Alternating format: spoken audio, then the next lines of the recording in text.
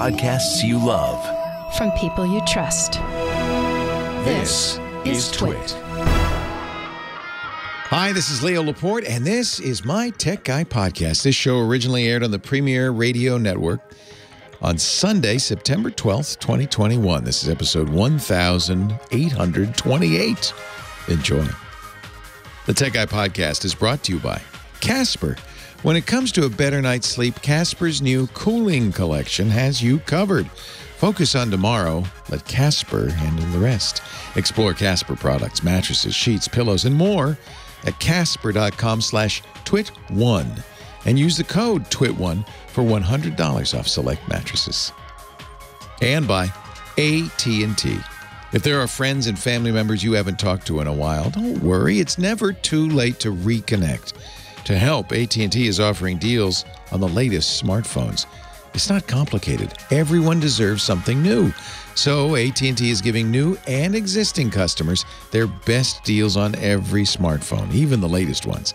Restrictions and exceptions may apply. Visit att.com for details. Well, hey, how are you today? Good to see you. Leo Laporte here, the Tech Guy. Yes, it's that time again. Time to talk computers and the internet and home theater and digital photography and smartphones and smartwatches and all that jazz. My phone number, if you want to ask a question, make a comment, make a suggestion, 8888-ASK-LEO, 888-827-5536. Toll free from anywhere in the U.S. or Canada. Outside that area, you can still reach me, but you have to probably use Skype or something like that to call. Anything that could call a phone number. And it should be free. 8888-ASK-LEO. Website, techguylabs.com. I mentioned that so you don't feel like, oh, I heard something, I got to write that down. I don't want to forget it, or I want to keep track of it, or whatever. I want to, even better, I want to give Leo a correction or an update, or here's a better idea. You can do that all at the website because it's free and it's open to all. techguylabs.com. That's all you have to remember. Phone number's there. Links to the chat room are there. Everything. techguylabs.com. Day after tomorrow, as the crow flies, Apple will do an event. iPhone 13, yeah, probably. 4 models have already been kind of revealed at the FCC. So what would that be? A 13, a 13 Pro, a 13 Pro Max, and a 13 Mini. That's my guess. We should also hear about new AirPod Pros, the 3rd version of those AirPods. This time with silicone tips. Wow. Maybe a new Apple Watch, too. There's a pretty good likelihood of an Apple Watch Series 7. That may be hard to get at first because of chip shortages. There you have it. There's a weird rumor going around that maybe tomorrow, the day before, Google will announce its Pixel 6. That would be weird. That would be cray-cray. Xiaomi is announcing a new phone tomorrow. We know that for sure. But that's not a big deal so much because those phones are pretty much big in China. And I don't know. I mean, you know, look, the iPhone, it is known, sucks all the air out of the room. When Apple announces an iPhone, that's all anybody could talk about for a while. So I won't talk about it anymore because you'll be hearing enough of it. I will answer one question, which I get a lot, which is, do you think Apple will announce new laptops? Because I'm waiting to get a new laptop. It's school time or whatever. I need a new laptop. Probably not. That's probably for October, be my guess. So there you have it. That's it. That's all we're going to say. We don't need say no more. Say no more. Say no more. That's going to be. That's going to be. They did lose. Lose or win. Apple's acting like they won. Epic's acting like they lost, but I don't know. I think Apple might be just kind of, you know, rubbing it and walking it off, not admitting the wound. On Friday, this is in the lawsuit between Epic, the creators of the Fortnite game, and Apple. Epic really set this up when they decided to offer digital goods in the Fortnite game on iPhones and iPads through the Epic Store, not through the Apple Store. Apple said, "You can't do that. You can't do that." Epic said, "Watch us." Apple said, "Watch this," and not kicked them out of the store. And Epic said, "We were ready for that," and sued. That's the story so far. Epic said Apple is acting like a monopoly. And, but, you know, I mean, they're not a monopoly, but if you're using an iPhone, they're a monopoly. It's the only place you can get apps for the iPhone is in the App Store, right? You can get web apps, but Apple's kind of lukewarm in its support for web apps, even though that's how the iPhone started. And they want you to buy stuff in the store. Their argument is that makes it safer, more secure, more reliable. That's the argument they presented to the court. Judge Yvonne Gonzalez-Rogers, who is pretty smart, she's a U.S. District Court judge, pretty smart, said, no, yeah, you're right, Apple's not a monopoly. Apple, you win that one. Epic said, oh. And they said, and Epic, you have to pay your court costs. Apple, you have to pay your court costs. That's a split. But here's the interesting ruling, an injunction saying Apple could no longer block third-party applications from putting pointers in their apps to outside the App Store. A little chink in Apple's armor. Epic could, for instance, put a button or a link in Fortnite that says, to buy cool new costumes for your player, click this link and it'll go to the Epic Store on the web. You buy it there and it'll appear in your game. Apple has prevented that. Apple has up to now said you can't even mention that. If you're Amazon in the Kindle app, you can't even mention that. Oh, by the way, if you want to buy books, you got to go to the app. You got to go to the web, rather. You got to go buy this from Amazon.com. You can't buy them in the Kindle app. They've said to Netflix, you can't, you know, tell people to go subscribe to Netflix on the web. That not allowed, Apple says. You have to just let them buy it on the app. And we get and this is the whole point. We get 30% of that. Well, the judge said, nope, can't stop them.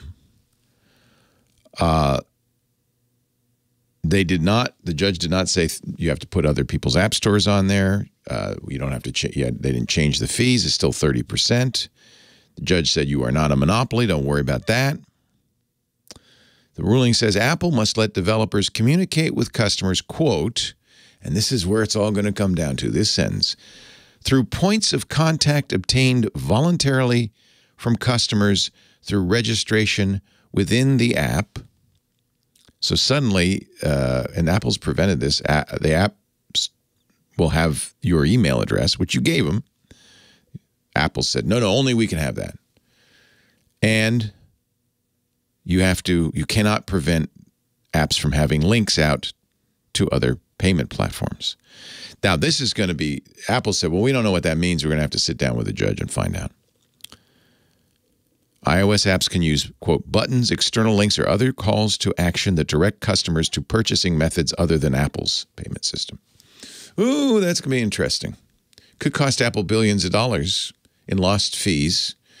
Apple has always said, look, we made this beautiful thing, the phone, and we made this beautiful store for developers, and all we ask is 30%. And by the way, I should point out, that's what Microsoft charges apps in the Xbox store. That's what Sony charges apps in the PlayStation store. It's kind of the going rate. And in the old days when software, you'd put it in a box with floppy disks and you'd put it on a store shelf. If you buy software at Staples or Office Depot, chances are they're taking at least half of the revenue, more than 30%. So 30%, Apple says, well, that's not unheard of. It's the going rate, and it's fair for what you get. And the judge has not said that's not the case. She didn't say, oh, no, you can't take that cut. She also didn't force Apple to let Fortnite back in. Fortnite is still not going to be on the App Store.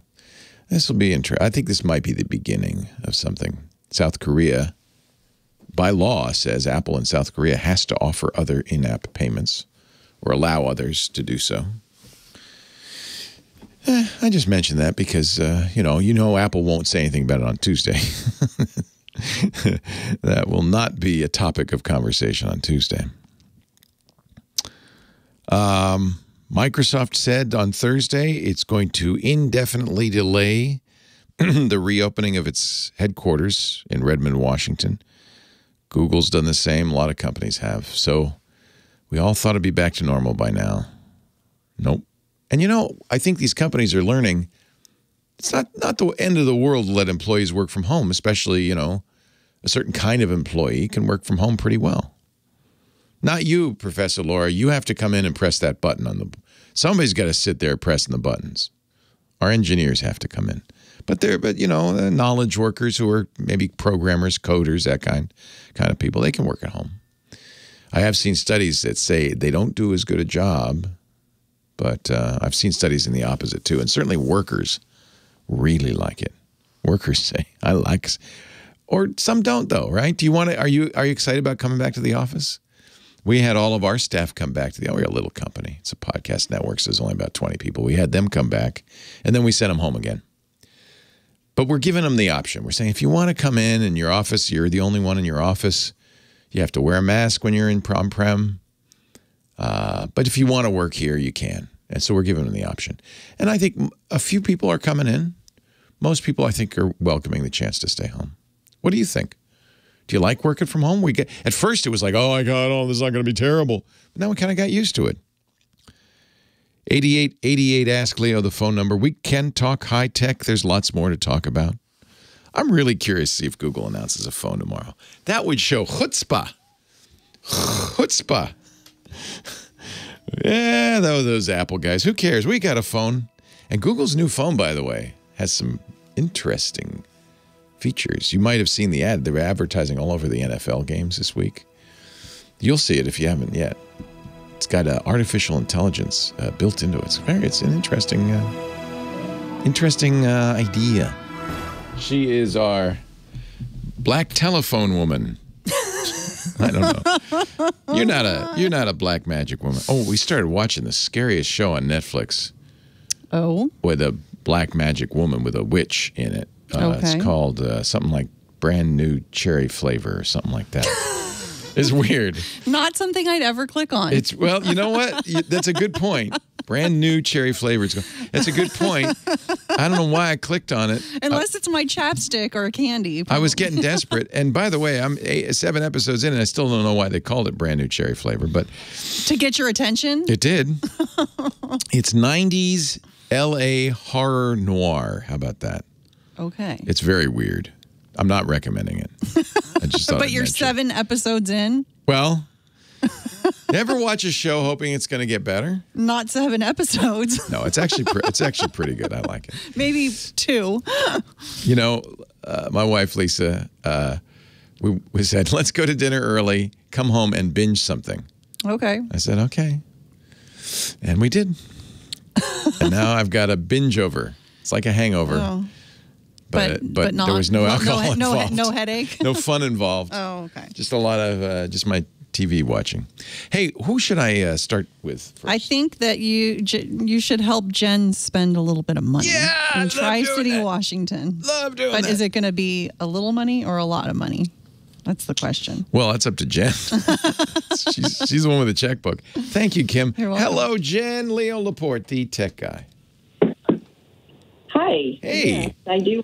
I'm just trying to figure out, being we're retired and budget conscious, but we're still willing to spend the money, and I just kind of want to have you talk me through the 2 phones that we're looking at through our carrier. Okay. And one is the XR, iPhone XR, and it's $350. Yep. Came in 2018, it looks like. And then the other one we're looking at is the iPhone 11, and that is at $600. Ooh, that's a lot more. Holy cow. Yeah. You might wait until after Tuesday. When they announce a new phone, Apple will also announce price cuts for older phones. So you might get a better... I wouldn't buy one today. I'd wait if you can wait till Wednesday. Okay. Apple events always reduce the phones. Apple has a very tight control of how much the phones cost. So it's up to them to reduce the prices, and I suspect they will. The 10R, the XR as you call it, is a good phone. That's a very good phone. I presume you're using an iPhone now? Yes, and we're using a 6 and had no idea that we needed to be keeping an eye on the update levels. And somebody mentioned their updates were at 14, and ours only goes to a couple below that. Yeah. And so that's triggered me. I better be getting something new. But then on the XR, I just wondered how many years am I going to get for updates? That's already a few years old. That's a And good point. Yeah. the 11 is 1 year older, newer only. Okay, so last week when I looked at the 11, it was 7.5, and it had dropped down today to 600, I noticed. And the problem is the 12s, not that I really want to spend that much, but the 12s were all out of stock. So I'm concerned about... They're also really expensive, and I understand you don't want to spend that much money. So the iPhone XR will be supported until 2023, so only 2 more years.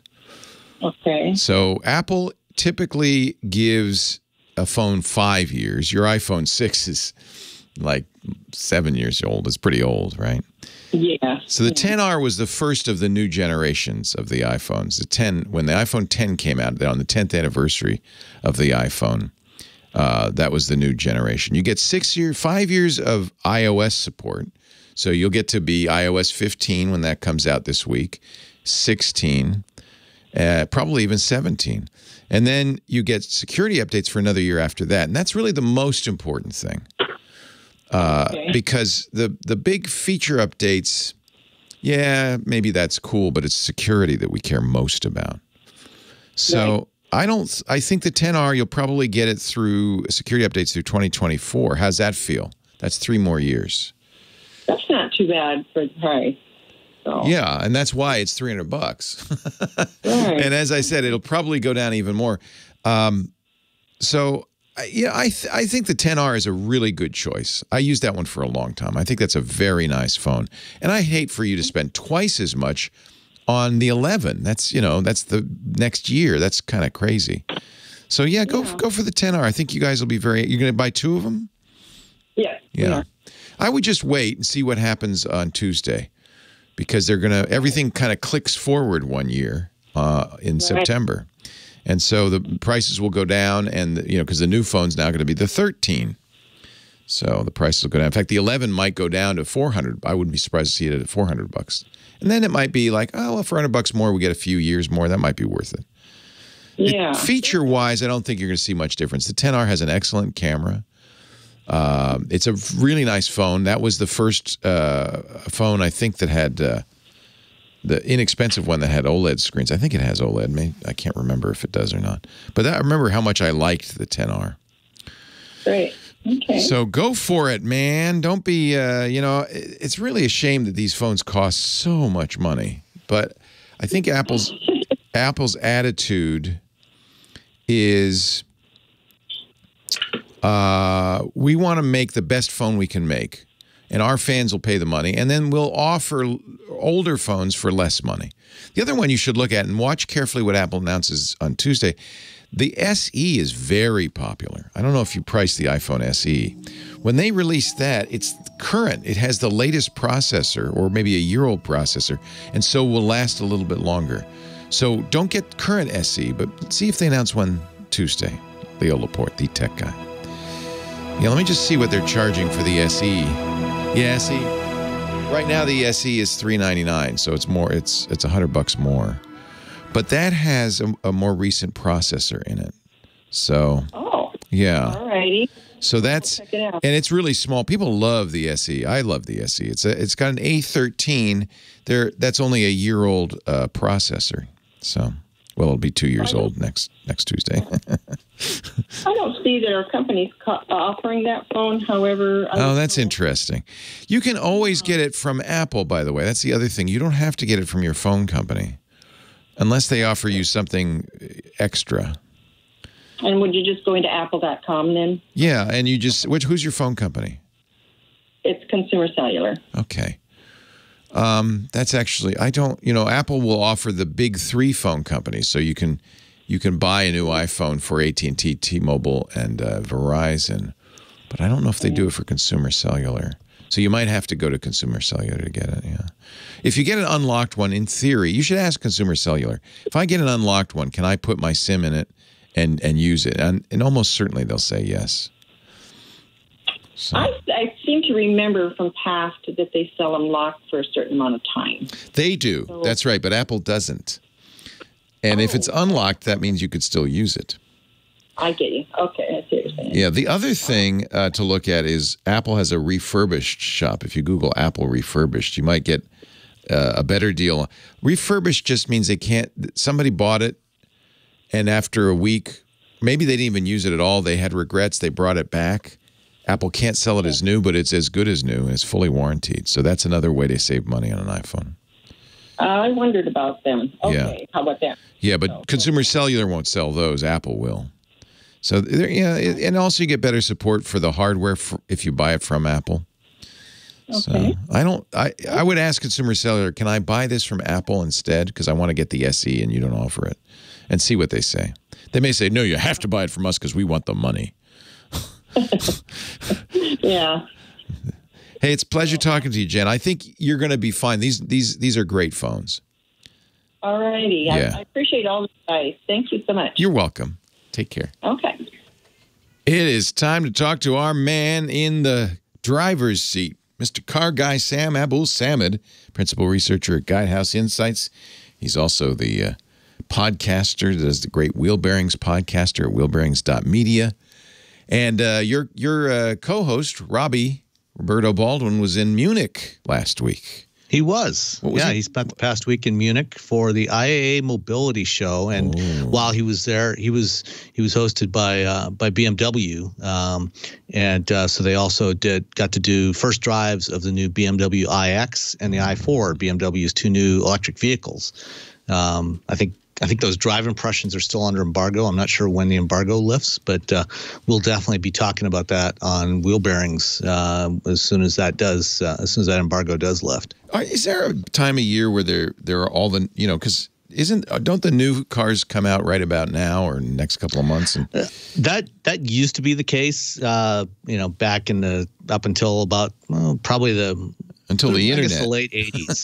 But since then, since the 90s, we've seen the schedules basically kind of spread out all over, throughout the year, and so vehicles now launch when they're ready. So there's no specific time anymore. It used to be a long time ago that beginning of September, Labor Day weekend, car dealers would put up paper over the windows of their showrooms. Load in all the new cars and then take it all down. And so exciting. Here's all the new model year, vehicles. And now it's just, whenever it's ready is when they launch it. So that makes it more interesting for us because there's always something new to talk about. Exactly. Yeah. You don't just have 1 week of news a year. Right. So it definitely means we do have more to cover. But speaking of the IAA Mobility Show, one of the things that was announced there this week, Mobileye, Intel CEO Pat Gelsinger did a keynote there. And part of that keynote, he had Mobileye's CEO, Amnon Shashua, come on. Mobileye is owned by Intel. They bought it in 2017 for $15 billion. And Mobileye, they've been one of the leaders in machine vision systems for driver assist. So most of the lane keeping assist that you have in most cars around the world today are powered by Mobileye's chips and software. And over the last several years, Mobileye has also been working on automated driving systems, fully autonomous vehicles. And they at the show, they announced that in 2022, they're planning to launch their first commercial pilots of RoboTaxi services in Munich and in Tel Aviv, where Mobileye is based. And the program in Munich is going to be in partnership with a company called Sept, who, if you've ever traveled in Europe, you're probably familiar with them. Yes. Big European rental car company, and they also do ride-hailing services, things like that. So they're going to be working with Sept in Germany, and they haven't said who, if any, partners they're going to have in Israel. But one of the interesting things about this is, up until now, Mobileye's primarily been using the Ford Fusion Hybrid as their development platform vehicle for their system. It's commonly used. It's usually either Toyota or Ford hybrid vehicles that are used because they have plenty of electrical power available from the hybrid system. They're readily available, so everybody knows how to work on them, so they often use those. But for production, they're using a different vehicle known as the NIO ES8. NIO is a Chinese EV startup that launched several years ago. The ES8 is a 3-row crossover, roughly the size of a Hyundai Palisade, Ford Explorer, in that size class. And one of the interesting things about NIO is they are building all of their vehicles to support battery swapping. So you can do fast charging and slow charging on them, but they have also built out a network in China of battery swap stations that are fully automated. Now, you might remember back in 2014, Tesla showed off battery swapping and made big deal about, they're going to support battery swapping in their cars, and they did it in the Model S and the Model X. But they only ever built one battery swap station, which was somewhere in the middle of the Central Valley of California, which is not particularly convenient for anybody. And they've never acknowledged this, but my friend Ed Niedermeyer, who wrote a book about Tesla a couple of years ago, I think you did an interview with him on Triangulate. Yeah. One of the things that hit from his research that came out of it, basically it seems like the only reason they did that they built the one battery swap station is, because there was a quirk in the rules in California that if your vehicle supported swapping, you got extra EV credits that you could sell. And that's it. That's all. Huh? They never really intended to make it available. Right. But for NIO, they actually have made this available. I think they currently have about 200 swap stations around China. Oh, interesting. And they're building out a whole lot more. It's debatable. It's an instant fill up, right? How long does it take to swap the battery? It takes about 3 minutes to swap the battery. So it's better than going to a gas station. Yeah, so if you're watching the video stream, you can see it over my shoulder, the demo of it. The swap station is about the size of 3 parking spaces, and it's all fully automated. So you pull into it, and it drops the battery. The mechanism, comes in, unscrews the battery, it drops down, moves it over, pulls in a freshly charged battery, puts it back up, and bolts it back in. But then you have somebody else's battery in your car. I mean, we think of the battery as being part of the vehicle these days. Yeah, that's one of the challenges. There's a lot of other economic challenges with battery swapping, especially because every manufacturer's got different battery formats, different sizes, and whether it makes sense for one automaker to build out their own network of swap stations, like I said, the economics are questionable. It almost makes more sense for a fleet than it does for individual owners. Exactly. Yeah. That's what I was just going to get to. Yeah. Commercial vehicles, RoboTaxis makes perfect sense for them because with a fleet, you've got all the same kind of vehicle typically. You can locate some battery swap stations around the city, and most of the time those vehicles are operating, usually in a geographically limited area. So you can put in those swap stations. They're not very big, and you can then, when it's time to swap. When you need a charge, especially with something like a RoboTaxi, where you want to have maximum uptime. You don't want it sitting around for several hours a day charging. You want to be able to get in and out, get back on the road, and maximize the utilization of that vehicle. Battery swapping actually makes perfect sense for that kind of vehicle. So I think that's a big reason why Mobileye chose to go with NIO, because I think what they're going to do, they haven't officially announced that yet, but I think we're probably going to see them put in a network of swap stations around Munich and around Tel Aviv, and use that so that they can maximize the uptime for these vehicles, maximize the availability, because it just makes sense for that kind of use. Meanwhile, Chevy can't even figure out when and how it's going to swap my battery in my Chevy Bolt. So we're parking it outside, far away from the house, and charging it outside, and hoping it doesn't burst into flame. So that's an example of how hard it is to change a battery. They haven't figured out how to do it yet. Yeah, well, it's not so much that it's a problem of knowing how to change the battery, but they actually have to get more batteries and verify and know that they're the batteries are good. Yeah, I mean, once they have the batteries, you can take it to the dealer. They can swap it in a couple of hours. They haven't even sent us a letter yet. We still don't. I only know about it from you. Oh well, we'll figure this one out. I'm sure. Yep. Yeah. Mr. Sam Abuelsamid. His batteries never need to be changed. He's running on I don't know about that. Pure ATP. He is a principal researcher at Kindhouse Insights. He's also got a great podcast if you haven't heard it. If you love vehicles and cars and automotive news, wheel bearings, look for it in your favorite podcast client. Or go to wheelbearings.media. Sam, thanks so much. Always a pleasure. My pleasure. Go Niners. Take care. Leo Laporte, the tech guy. All right. Nope, not gonna let you respond to that. You're not a football fan. You're not a big football fan. No. Right? No. Yeah.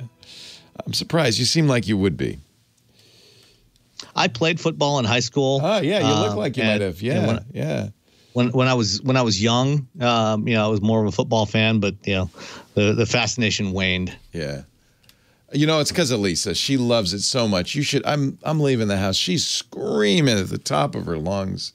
She's so into it. It's so good. And I have to say that last year. I guess they must be playing here in Detroit then, right? Yeah, that's in Detroit. Yeah, it's 10 o'clock game our time.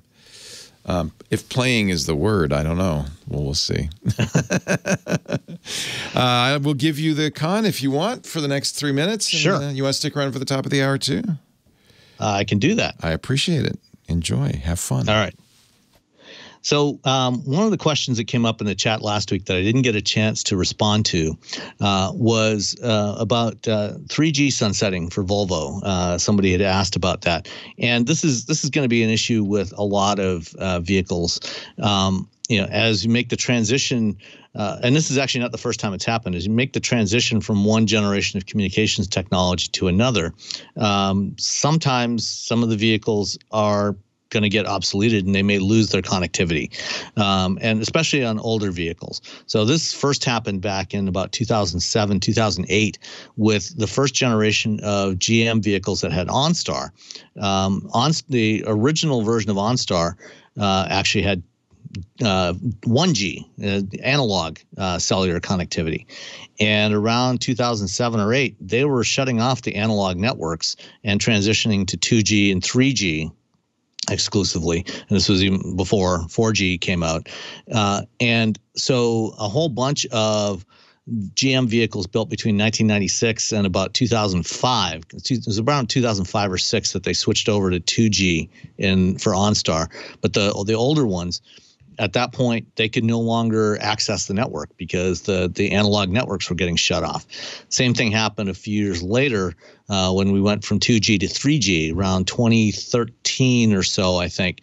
Some of the Nissan Leafs, the first generation of Nissan Leafs that had 2G connectivity, they lost that as the 2G networks were being shut down and repurposed for 3G and 4G.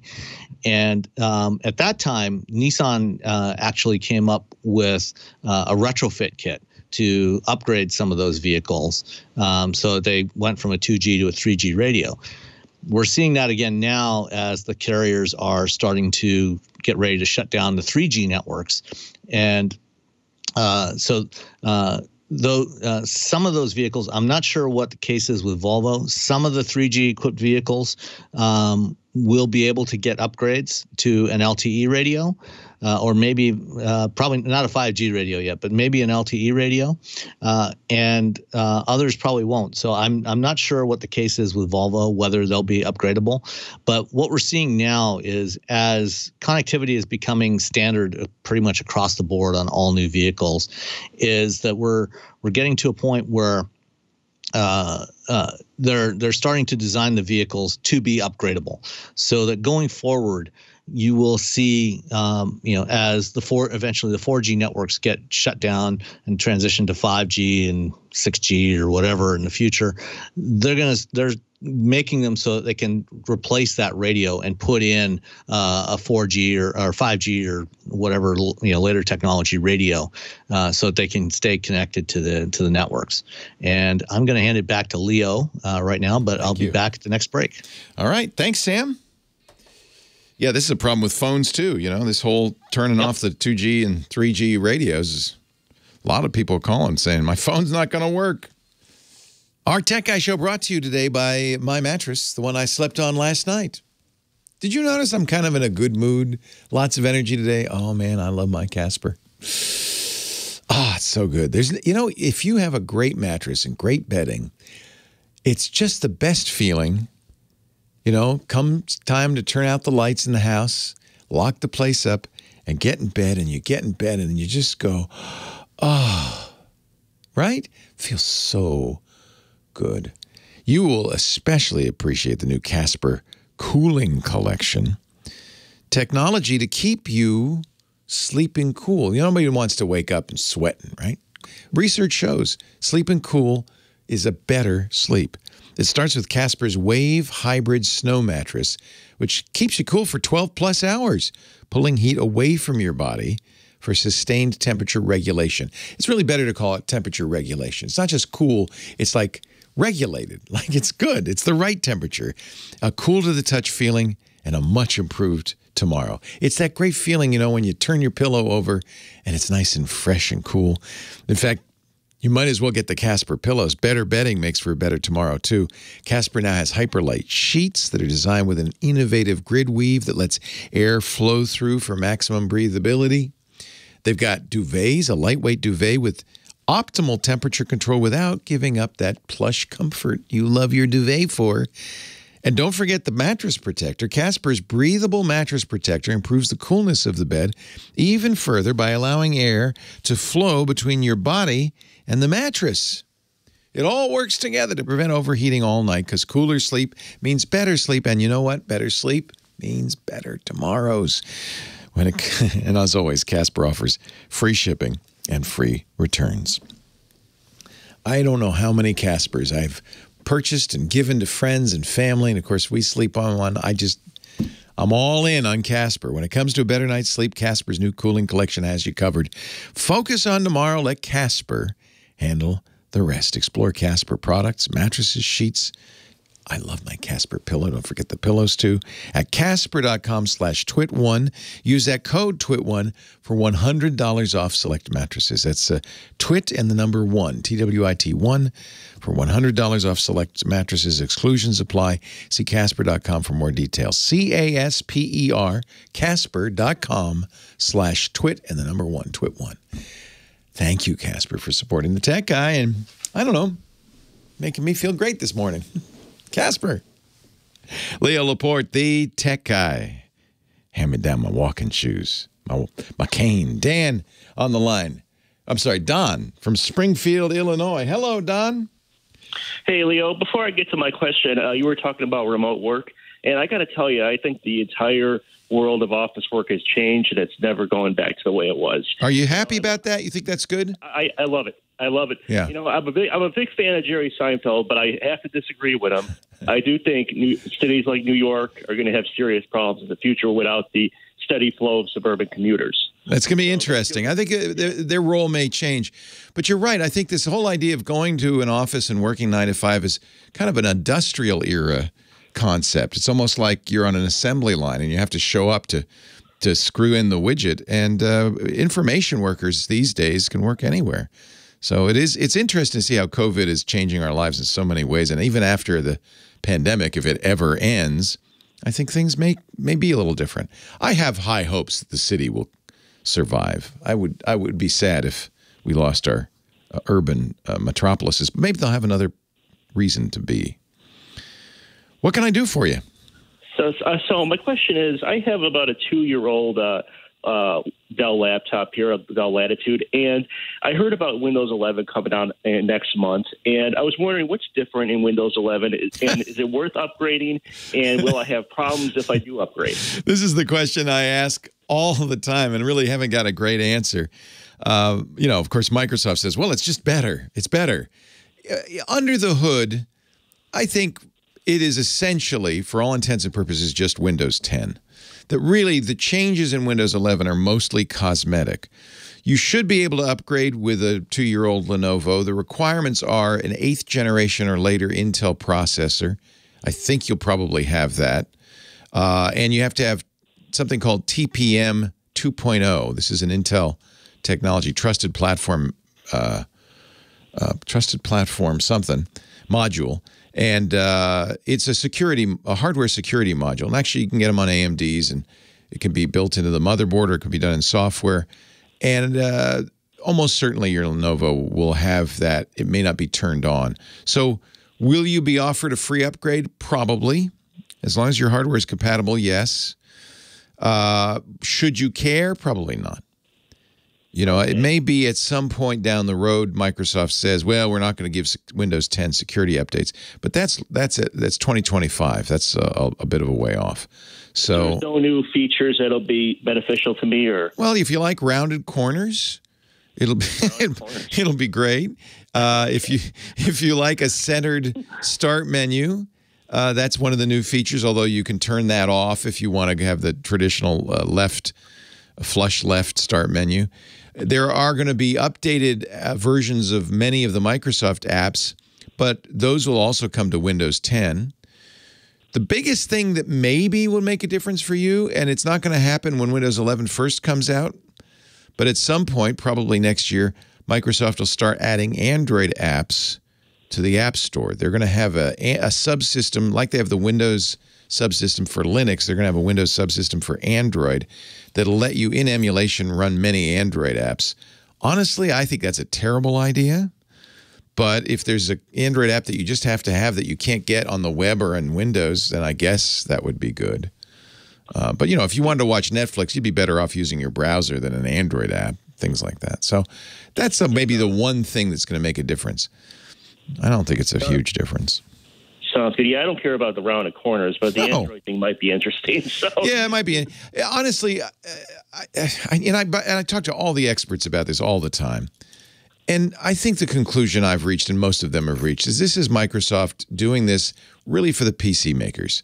So that PC makers have something new to get you into the store this fall, because otherwise PC sales are going to drop dramatically. They did go up, remember, last year because of work from home.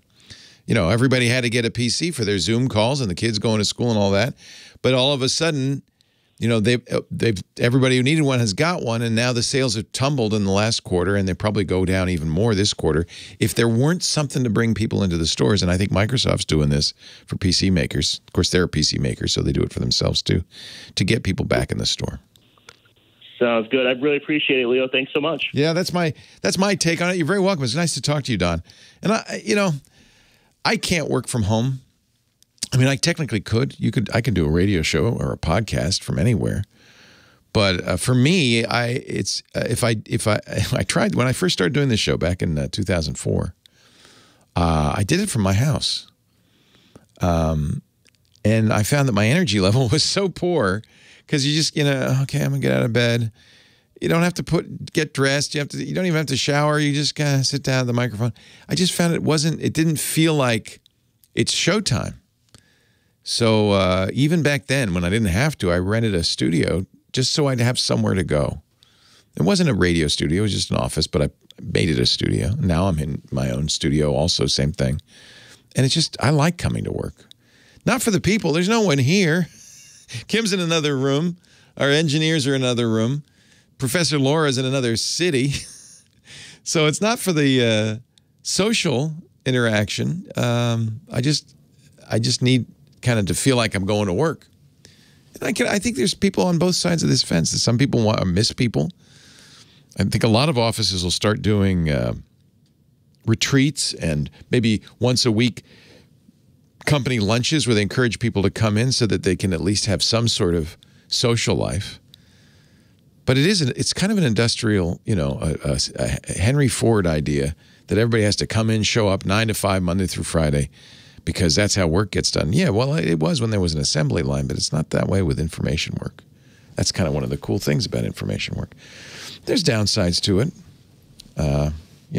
My kids who are in their 20s are true millennials are pretty much stuck with gig working. It's, there hardly are 9 to 5 jobs anymore. You take a job here, a job there. My nephews just got out of college, kind of the same thing. So times are changing, and of course, that's the old Chinese curse. May you live in interesting times. Joe, Knoxville, Tennessee. Leo Laporte, the tech guy. Hi, Joe. Hello, Leo. Hello, Joe. Enjoying the nice cooler weather here in East Tennessee. Oh, I bet. It was hot for a while, wasn't it? Oof. Oh, we hit record temperatures, but I think this morning it was in the 50s, and I don't think it's going to get, it's 83 right now. I'm looking for whether I can get my trailer out and head to the mountains and do some camping. Sounds wonderful. Sounds like heaven. Yeah. Anyway, got a couple of questions. seems like over the last few months, when Windows does some updates, I start getting some unusual things starting to show up on my computer, and two of them are the most annoying of all, and one of them just started showing up recently. First one was anytime you get your mouse down to the lower right corner of the screen, this Microsoft News stuff pops up. Oh, I hate that. Yeah, and Microsoft News is not news. It's gossip and junk. I just hate it. Yeah. So I'd like to know if there's some way to turn that off. And the second thing that started showing up in the last week or two, all of a sudden, for some reason, in the upper left-hand corner, I start getting a volume control box showing up. Oh, Microsoft. I have tried. Microsoft. Said, click this, but it does. If I turn. So let's fix this. Let's fix the news one first, because that's really annoying. Right-click on the taskbar and look at the check marks there, and you'll see news and interest, and you can hide it. So that's the first thing I do on every installation of Windows, because I hate it. But we're gonna have to take a break before I give you the answer to the other one, and I'm actually have to look that one up. I'm not sure. Leo Laporte, the tech guy. More calls right after this. Sorry, I had a. So that's how you turn off the news. Okay, I'm down in my taskbar, and because it's one of the, in the lower right, it's one of the. Okay, I see news and interest. Yeah, uncheck that sucker. Off. Yeah. Okay. Yeah. Oh, it's the first thing I do. I hate that.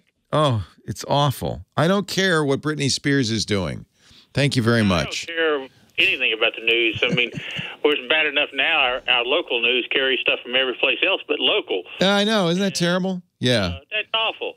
All right, so there's news. Now, what's happening when you go to the upper left? You get a mouse? Well, no, it's not. When I go up to the upper left, it just all of a sudden I'll be viewing pages, and all of a sudden I get a icon or a volume control box that shows up.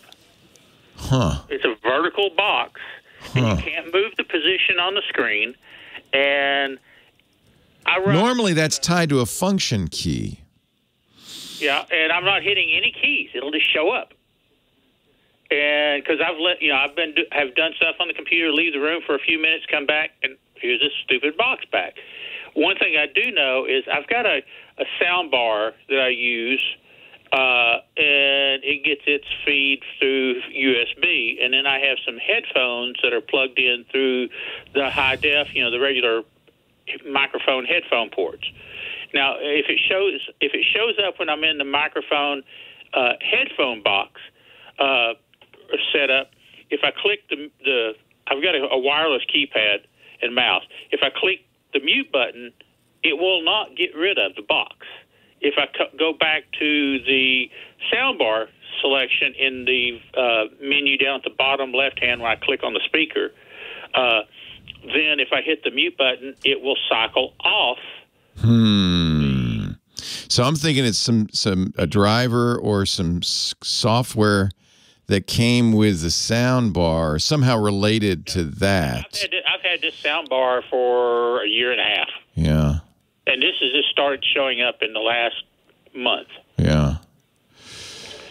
And and I've looked up some things. I did Google search and says, Does it only happen when you're in the browser, or do you see it at any time? If I leave the browser, it'll still be on the screen. Okay, so it's not just the browser. I've closed the browser, and it'll still be on the screen. Yeah.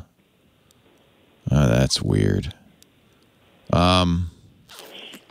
Chat room, anybody have some ideas? Volume bar stuck on the top left of the desktop. Let me see. The chat room has put a link to a Microsoft forum. And I've tried, hitting escape, because lots of times that'll dump unwanted things off the screen. That doesn't work. You can't reposition it. And it covers up a lot of stuff. If you bring up the Windows screen where your programs and stuff are, you can't move it, and it'll mask up, the upper third of the screen. I would look in your drivers in your device manager, and look at your sound devices. probably there's a driver associated with that sound bar or something else that's not behaving. And so, because normally this only pops up when you hit, it depends on your computer, F5 or F6 or F3 to. Yeah, I'm not hitting any buttons at all. Yeah. I think it's a driver, and it's probably a bad driver since it hasn't happened all along, but just recently. Yeah.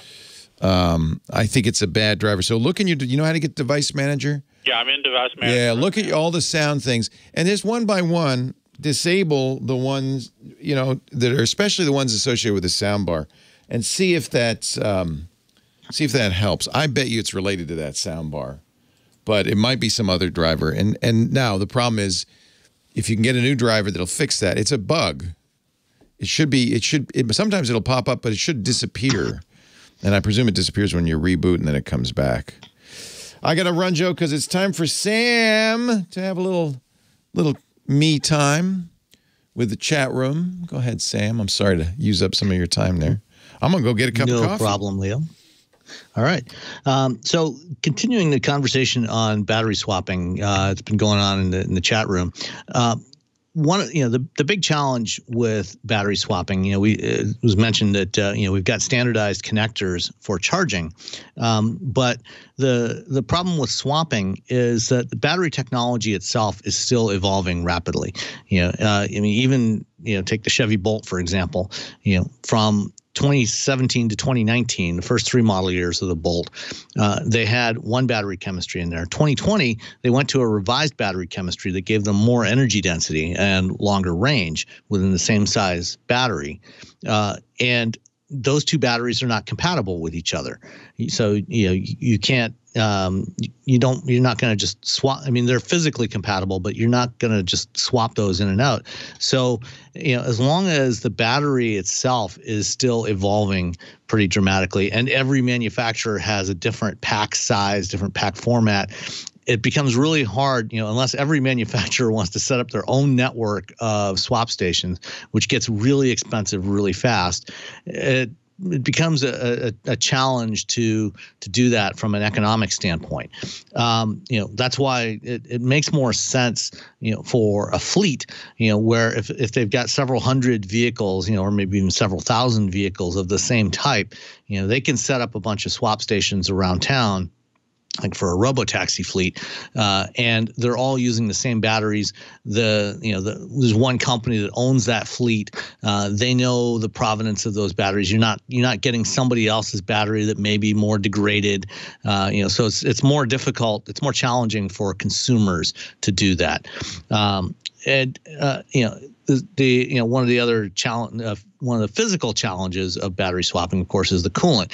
Most, except for the Nissan Leaf, pretty much all other EVs right now use liquid-cooled batteries to manage the thermals.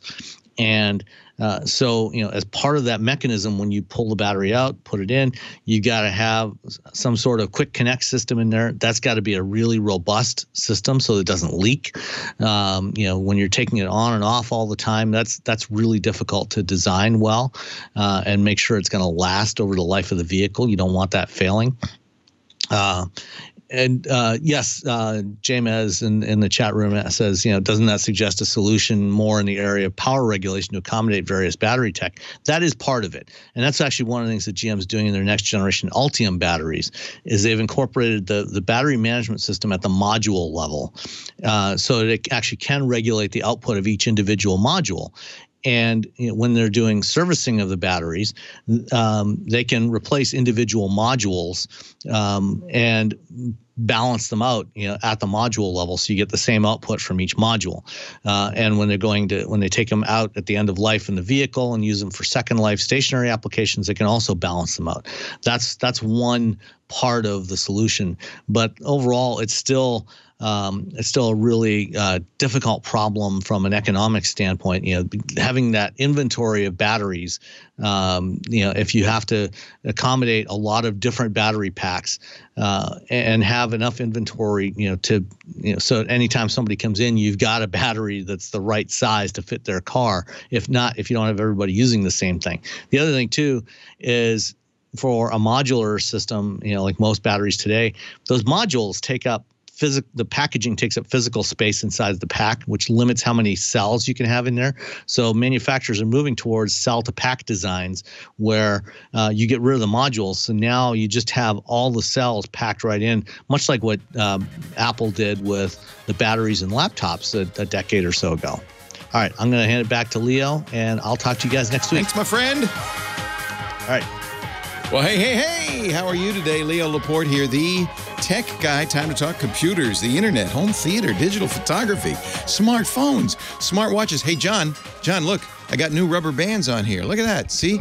I can hit the microphone. Nothing bad happens. I know. We could talk how to put rubber bands on your microphone so that you can bonk it. See? Nothing happens. For about the last 3 months. I've been my microphone. So I guess that's probably a little inside baseball. We'll talk about anything with a chip in it and microphone rubber bands. 8888 Ask Leo is the phone number. 888-827-5536. Never did come up with a good solution for our last caller. Ran out of time at the top of the hour. I definitely knew how to turn off the news and interests feature on Windows 10. And by the way, Microsoft is not only keeping it, they're renaming Microsoft News. They are just in love with this Microsoft News product. I don't know why. I think they hired a bunch of people. So it was MSN News. Then it became Microsoft News. And it will now be called Microsoft Start. What? What does that even mean? They say because you're going to be starting your day with it. No, I'm not, because it's all gossip. It's not news I can use.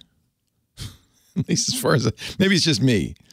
Is that your experience? Anyway, the first thing I do, right-click in the lower right there on the taskbar, and I disconnect news and interests. I don't want to see that. I'm trying to get some work done here. Solitaire is different. 8888 Ask Leo if you want to talk about high tech. Never did, though, answer his question because I couldn't figure it out. Why he's seeing the volume overlay popping up in the upper right. That's a bug. You'll see the volume overlay if you have a Windows machine. When you press the function key, on a laptop, one of your function keys on your keyboard will have a couple of them will have speaker icons, and you press it, and the little thing there's some audio, and then I press the turn off audio, and the little overlay pops up, but it goes away. It should go away. There's something going on. He has some sort of unusual driver or something. So my only solution was to go through the device manager and see what sound devices he'd installed, and one by one turn them on and off. Troubleshooting a computer, so much fun, isn't it, kids? That's why you should just buy an iPad. At least if something goes wrong on the iPad, you know you can't fix it. There's no pressure. It's like, oh, well, guess that's broke. David in Ithaca, New York. Leo Laporte, the tech guy. Hi, David. Hey, Leo. How's it going? Thanks for taking my call. Thanks for calling. What can I do for you? I'm the psych prof at Cornell who studies Discuss. My good friend. I should recognize your name by now, David. I apologize. Well, it's a common name. Hey, Leo, I'm calling. I called up a bit over a year ago, and in that conversation, you helped me out with doing video for my intro psych class, this big intro psych class that I teach here. And 1,000 students signed up. Wow, congratulations. That's exciting. Well, hey, they gave me a teaching award, and I have to share it with you for your help. Oh, David, I'm so happy for you. Hey, it turns out that making a... Are you, by the way, just out of curiosity, is Cornell now back in the classroom, or are you guys still remote? Fully back in the classroom, masked mandates indoors and vaccine mandates. Yes. So that's fine. Do that so that we can now get back into the classroom. I think that's fine. That's good. Cornell's taken a really good sort of science-based approach. Some faculty who are, compromised with little kids don't like this. It's a tough call. If you have little kids, you especially should be getting the vaccine because they can't. You got to protect them. Don't get me started, David. I'm sure these conversations occur quite a bit in the faculty lounge. Oh God! So congratulations on the teaching award. That's great. And now you're back. And is it still 1,000 kids you're teaching? And it's about 930 in person. Do you do one big lecture or do you split it up? One big lecture 3 times a week in the morning. And it's fun, I like you were just talking about. You're a performer. You got to put on a show if you got that many people. It really is. But, I had fun doing it from home and getting to nerd out with good video and doing all that stuff. But there really is no substitute for them seeing you in person. No, I agree. I agree. And, just their attention. For those who don't know, which is probably all of you, David's research, which is fascinating, is all about disgust. It's an evolutionary benefit built in, this notion of that's disgusting. I'm not going near that. I'm not going to eat that. That saves your life. That's a good thing. That's right. But in the modern age, disgust has some interesting side effects. And the research you're doing is fascinating. And of course, Jonathan Haidt, who's a really brilliant author, you introduced me to him, and he's talked a little bit about that as well. I think it's a fascinating subject. We don't think about it because it's disgusting, but actually, it tells us a lot about how our brain works. And in some cases where we ought to, where it would be good to feel disgusted with the spread of disease, we're not disgusted. What's the story? Yeah. It does not work. Hey, what about, it's my theory, my thesis with virtual reality. It's kind of related because, and I didn't make this up, but I think it was a clever insight, is that the problem with VR glasses is that you have 2 ways of focusing in your brain. One is where your eyes, the focal point meets as your eyes meet. And that'll give you a distance indication. And then there's also another method of determining distance. There's parallax and there's focus. So say the focal point of your eyes, just like a camera, and then there's parallax. And the problem with VR is that screen is at a physical distance, which your eyes go, that's 2 inches away, but the focus might be 6 feet away. And your brain goes, wait a minute, hold on. These two don't match. I must have eaten something bad. I'm going to throw it up now. Does that make sense, David, or am I just nuts on that? Well, absolutely. And I've heard you talk about this on other podcasts as well. I don't know if I have the same problem as you, as bad, but I love VR. I just can't play it for more than 15 minutes. Because it nauseates you. Yeah, absolutely. It's not reality. We can do our best to mimic reality, but sometimes it fails spectacularly. And really, so much of psychology and sensation perception is understanding when things fail, because that really gives you a clue as to how they work. And those failures in technology sometimes really kind of highlight what's important and what's not for your mind to navigate the world. Well, and it's also important for the industry because it's their contention, oh, no, it's just the frame rate's too slow or there's lag or we just need to make it higher resolution. It's really this theory, I can't take credit, comes from the very famous film editor and sound designer Walter Murch, who was the first to come up with this. It's the convergence focus issue. And he came up with this 10 years ago. I remember reading it. And so Leo, is AR going to solve that for us? I mean, I think so, because all bets on this. Your brain is going to say, oh, yeah, no, I understand. I am seeing something that my eyes are focusing on something closer than my eyes are converging on. But the thing I'm converging on, which is the real world, is normal.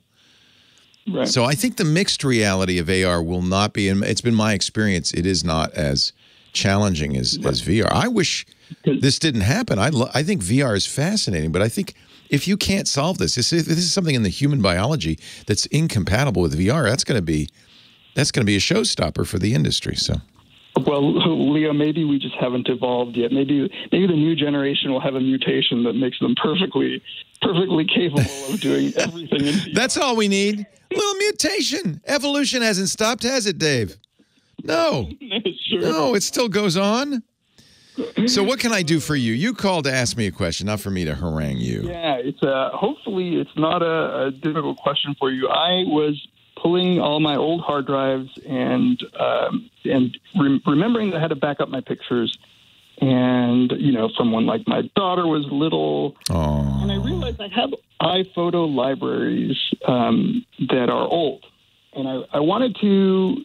Well, I said, okay, let me just hook up these external drives and let me just pop them on iCloud. But iCloud only wants to do one iPhoto library. It won't back up more than one iPhoto library. Why do you have multiple libraries? I think it was just a remnant of one. At some point, I got a new computer, and I just said, well, I have them all backed up. Let me just start this. Yeah, and remember, iPhoto turned into Photos, and at that point, there was a kind of a merge. So it is possible using them, and this is what I would do, using the modern photos to import all the photos from the other library. And is it just a matter of, like, do I have to export them and then drag them in, or is there a way to merge? You can open the other library, I believe, and merge them. You might get duplicates. And because I know I can open the other library, sort of one library at a time, but can I open two libraries? No, you can't open two libraries, but you can import from the other library. So let me give you the steps, because this is kind of bizarre. Yeah. So you press and hold the Option key as you open the Photos app. That'll let you choose which library. So pick the library you want to use. Okay. And then, you do have to export. Okay, I don't like this. So wait a minute. Let me. I'm looking at Apple's thing. No, he says File Import. You can go to the folder that contains the photos. So here's the secret. Inside the Apple Photos folder, there's a data folder in your Pictures folder. That's not a single data file. Sure, that's a folder. That's a package. Right. Yeah, right. So you right-click or Option-click on the package, show package contents. Inside that will be a folder called Originals or Original Photos. And you just bring all the originals. That, you can drag that out of there and import it into your new library. What you won't get then is the modifications you've made to it, but you will have all of the photos. There's also, I'm looking at an Apple Combine Libraries and Photos, but this is more complicated. I like my method better. I just import from the Original Photos folder within the package of the photos of the second library. And you won't get anything though, like you said, edits or favorites or anything like that. No, unfortunately, the metadata doesn't get saved. So maybe I'll put in the show notes the Apple support article that gives you the other method that might preserve that. That's 209.528. You can look that up as well. Great. Honestly, I don't have that much metadata from those old. Yeah, a lot of times. The most important thing to me is the originals. To be honest, as long as I got the originals, I'm happy. How many photos do you have? Oh man, when you go crazy with your kids. So my daughter's. Yeah, that's why I ask. The first child, there's thousands. Second child, there's a few hundred. But that's not that you love them less. Yeah, it's just not as much of a surprise every step of the way. Right. Well, I remember getting the first digital camera that I got. Probably blame you for back in the Tech TV days. I blame you for a lot of the nerdery. But I got my first digital. I know when I did, because that's when the photos go through the roof. In 2001, it was an Olympus. It was like 2 megapixels or something. But boy, that's when I started taking a lot of pictures. Oh yeah, they're great. Now now they're like 640 by whatever. And they're so low res. They're so low res. You know what the real revelation to me was when MTV, they were celebrating their 40th anniversary a couple of weeks ago, and I thought, I'm going to watch some of the old videos. Even if you load them up on YouTube, the old Michael Jackson Thriller video is so blurry because it's standard definition. We have come a long way. The screens ruin it all. David, it's a pleasure. Congratulations on your award. I'm sure you deserve it. What is it? Is it Psych 101? What is it? It's Psych 101. That's right. Psych 101. Psychology. I love it. Yeah. I think it's great. Thanks, Leo. Your students are lucky to have you. Thank you, Dave. It's always a pleasure. Oh, I got to come back. I got to go to work. Wait a minute. I'm sorry. I completely forgot about you. I'm talking to Chris Marquardt, our photo guy. He's coming up in just a little bit, but let me get to some phone calls. Nice song, though. Thank you, Professor Laura. Jonathan on the line from Scottsdale, Arizona. Hi, Jonathan. Hi, Hi, Leo. Love your show. Thanks for taking my call. Thank you for calling. Real quick before I get to my call, you mentioned MTV's 45th anniversary, and there's a great documentary I saw. And, when the show first launched, I believe the team was in New York, and the New York cable system didn't carry MTV. And they all had to drive to, I believe, New Jersey to like a diner. And they actually watched MTV launch on this little TV set. And they said they were surrounded by all the senior citizens there for the early bird dinner. And that's how they actually watched MTV launch. So. Mark Goodman sitting there. Oh, man, nobody knows who we are. I know. I've been there because I don't know if you remember, we launched a cable channel called Tech TV. It was I do. In 1998. And same thing. Nobody could see it. And so we didn't have to go to a diner in Jersey, but you had to go someplace to find it. It was not easy. What can I do for you today? So, yes. So I'm calling to help you. You look to help people spend their money. And so I have a 10-year-old son. He just turned 10, and he's looking to graduate from his Nintendo Switch into more of a gaming desktop. Oh, Dad, you're nice. You're helping him do this, huh? I am. And my son wants to say a quick hi. Hi, Leo. Hey, what's your favorite game these days? Probably Fortnite. I'm playing it with my friends like right now. And do you play on the iPhone? Or what do you? No, I guess not. What are you playing Fortnite on? Yeah, I play on the Switch. The Switch. Mm-hmm. Oh, you'd love it on a big screen. That's what I really want. Oh man, Dad. I know. I bet Dad wants to play a game or two himself. Maybe. I'm thinking he might. So when it was time for me to buy a gaming machine for our son, it's a rite of passage. I got an Asus Republic of Gamer system, ROG. There are a number of companies that make gaming machines, tend to be premium priced because they're gaming machines. I did actually have one specific in mind, if I could just run the specs by you. If you hold on, I got to take a break, but hold on. Leo Laporte, the tech guy. This is my favorite part of the show. I love buying people's stuff. All right, what are you looking at? All right, so I was over at Costco, and they have this. It's not even on their website. It just was like on the shelf there, but it's the Lenovo Legion. Oh, the Legions are great. I love the Legions. So you want a laptop? No, this is actually a desktop. Oh, they make a desktop. I didn't know that. Okay. Yeah, it's a tower. It has a Intel i5 11500F. Okay. What's the GPU? That's the most important thing. GPU? Is that the graphics processor? It'll be an NVIDIA or NVIDIA GeForce GTX 1660 Super. Okay, so this is a kind of an older machine. That's why you're seeing it at the big box store. Okay. So how much is it? It's just under $1,000. It's basically $999. Yeah, it's a good price, and that's why. Right, the price I can afford. And yeah, that's why. 6 gig graphics card, which was the only thing the guy at the cell phone kiosk next door said that was the only thing that he said may be a little bit of an issue, but he said it's still pretty good. Yeah. Yeah, I mean, you can – so really this is basically a budget gaming system. But, he's 10. Right. So let's be realistic. That card, 1080p is the highest resolution you're going to want. You'll probably be able to get to you'll for sure get to 30 frames, which is as good as the Switch, and you might get to 60 frames. That's fine. So I think that's a good choice. It's not good for 4K, so don't go crazy on the monitor. Okay. I mean, it's okay, but the frame rate will slow down a lot. So, but 1080p, remember, his Switch is 1080p when he hooks it up to a TV, but it's not when he's playing it on the Switch itself. Yeah, good point. And he usually watches it. He usually plays on the actual device. Yeah, so this will be 1080p is fine. In fact, I still play a lot of games at 1080 because I want the higher frame rate. So I think actually it sounds like a good choice. I was a little worried when you said the i5 because that's the mid-range Intel, but that makes sense with the 1660. They go together. Okay. How much RAM? It's got 16 gigs of DDR4. Perfect. RAM. That's fine. There's actually, I believe, 2 8 gig slots filled. So each stick is 8, so you can actually put up. You to could put 2 more in. So. Yeah, I think 16's plenty. This is kind of what this really is this would have been a top of the line gaming system 2 years ago. This is kind of it's a perfect budget, and the price is right. It's a perfect budgeting machine. It's perfect for a 10-year-old. Plus, by the way, it'll be good for schoolwork. Yeah, and he does want to become the Mr. Beast, the Mr. Beast of his generation. Good for him. He'll be supporting Dad in a couple of years.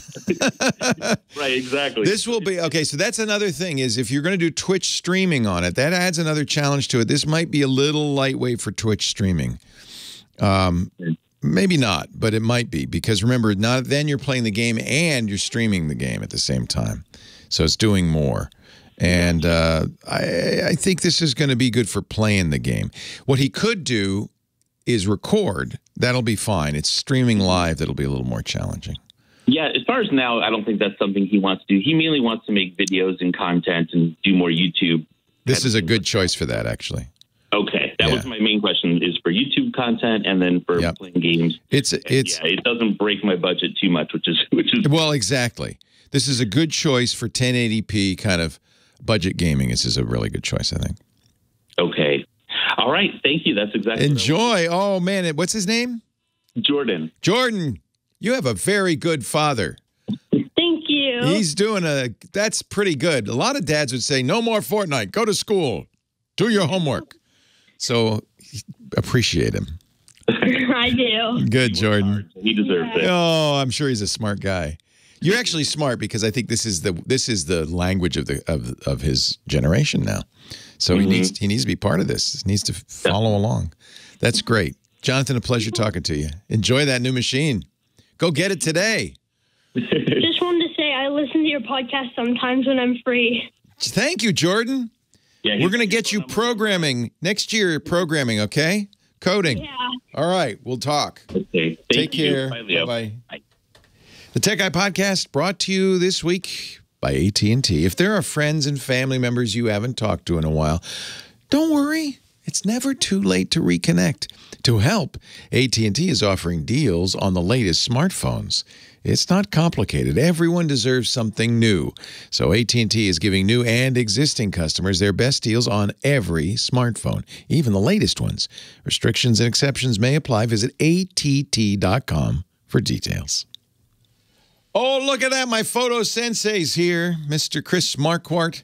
He is at Sensei, SENSEI.photo. He's also the host of the incredible Tips from the Top Floor podcast, a stellar professional photographer and photography coach. And each week he comes here and coaches me.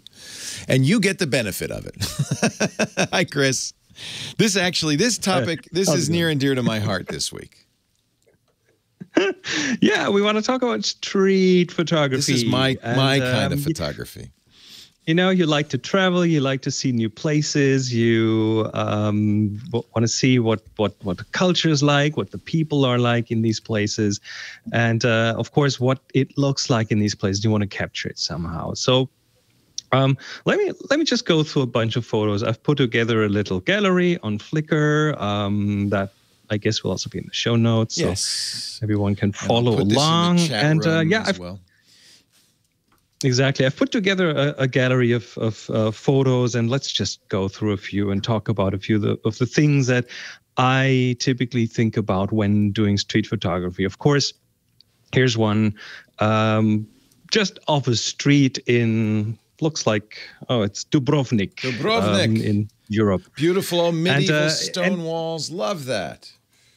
Very, very nice. But of course, it's just the city. And I try to find interesting things to put in the picture. So an example here is, I don't know where this is from. Might be Santorini, might be Chefchaouen in Morocco. It's blue walls. It's interesting in itself, but then there's a plant, there's a bicycle, so there are interesting things going on in that shot, and that makes it kind of nice to look at. It's pretty. It's funny because usually I think of street photography is having people in it, but these are all of streets. Oh, we'll get there. We'll get there.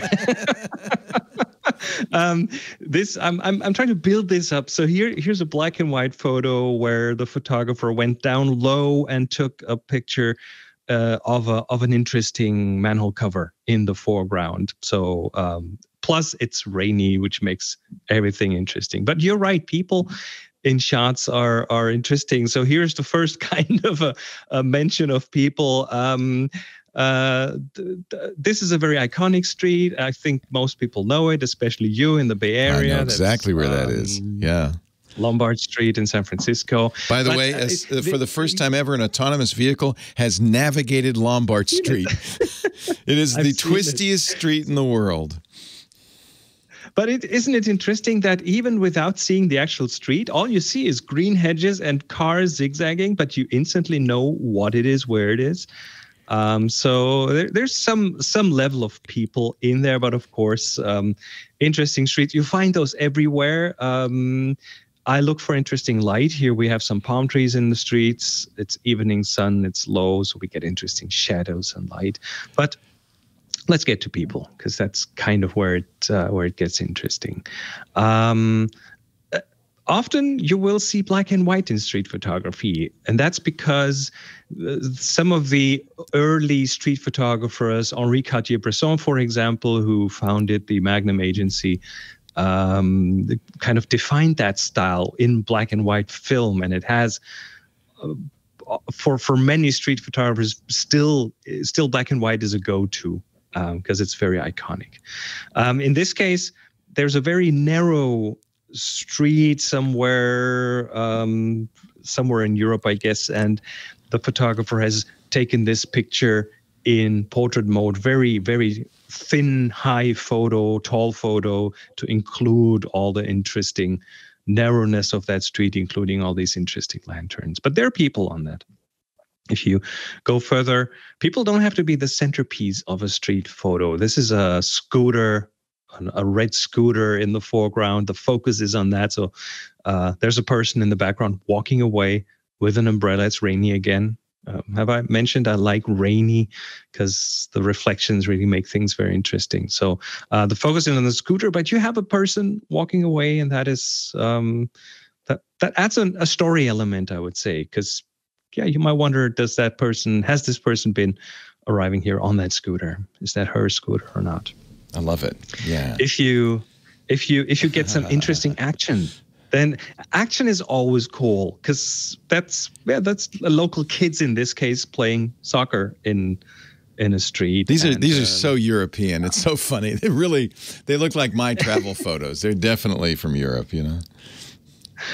So the action makes this photo, and the other people around this are just decoration. It's about the kid in the middle shooting some soccer ball there. Yeah, it's great.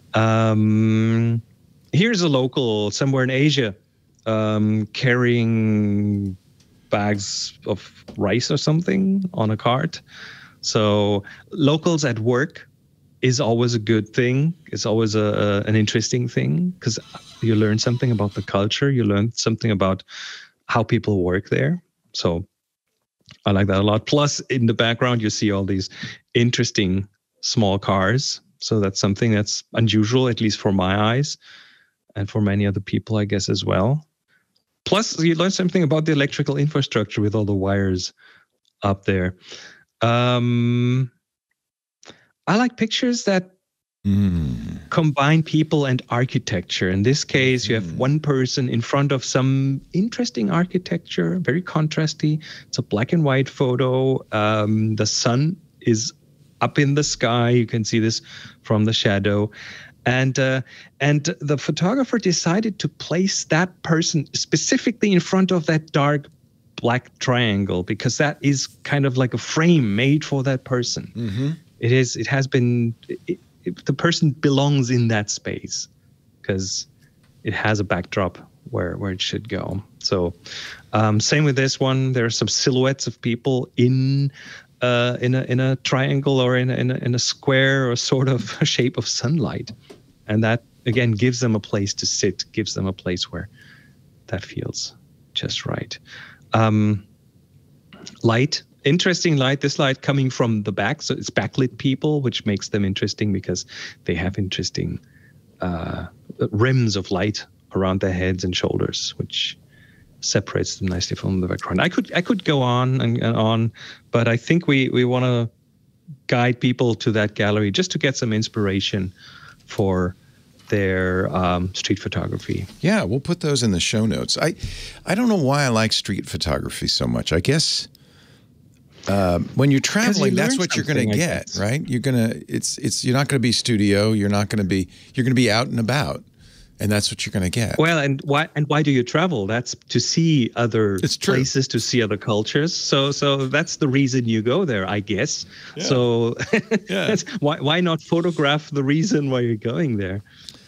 It's so much fun, and then of course the challenge is doing it without getting punched. But other than that, it's really a lot of fun. That's why sometimes manhole covers respect the local laws of the local. When we were in the Medina in Tangier in Morocco, our guide said very, very specifically, do not take pictures of people.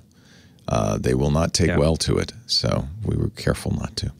Chris Marquardt, we have a photo assignment this month. We got a couple weeks left to take a messy picture. Yes. Illustrate the word, the idea, the concept messy. This is just really about getting you out there to take pictures. Chris is a big believer in you get good only when you take a lot of pictures.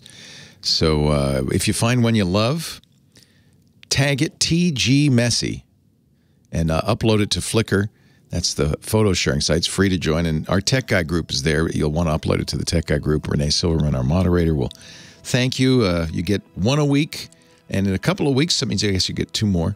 Chris will do a review of all the messy photos. Chris Marquardt's at sensei.photo. Read his books. Look at his website. He's great. Leo Laporte, the Tech Guy. Man, I'm wearing my headband. My hair's gone long.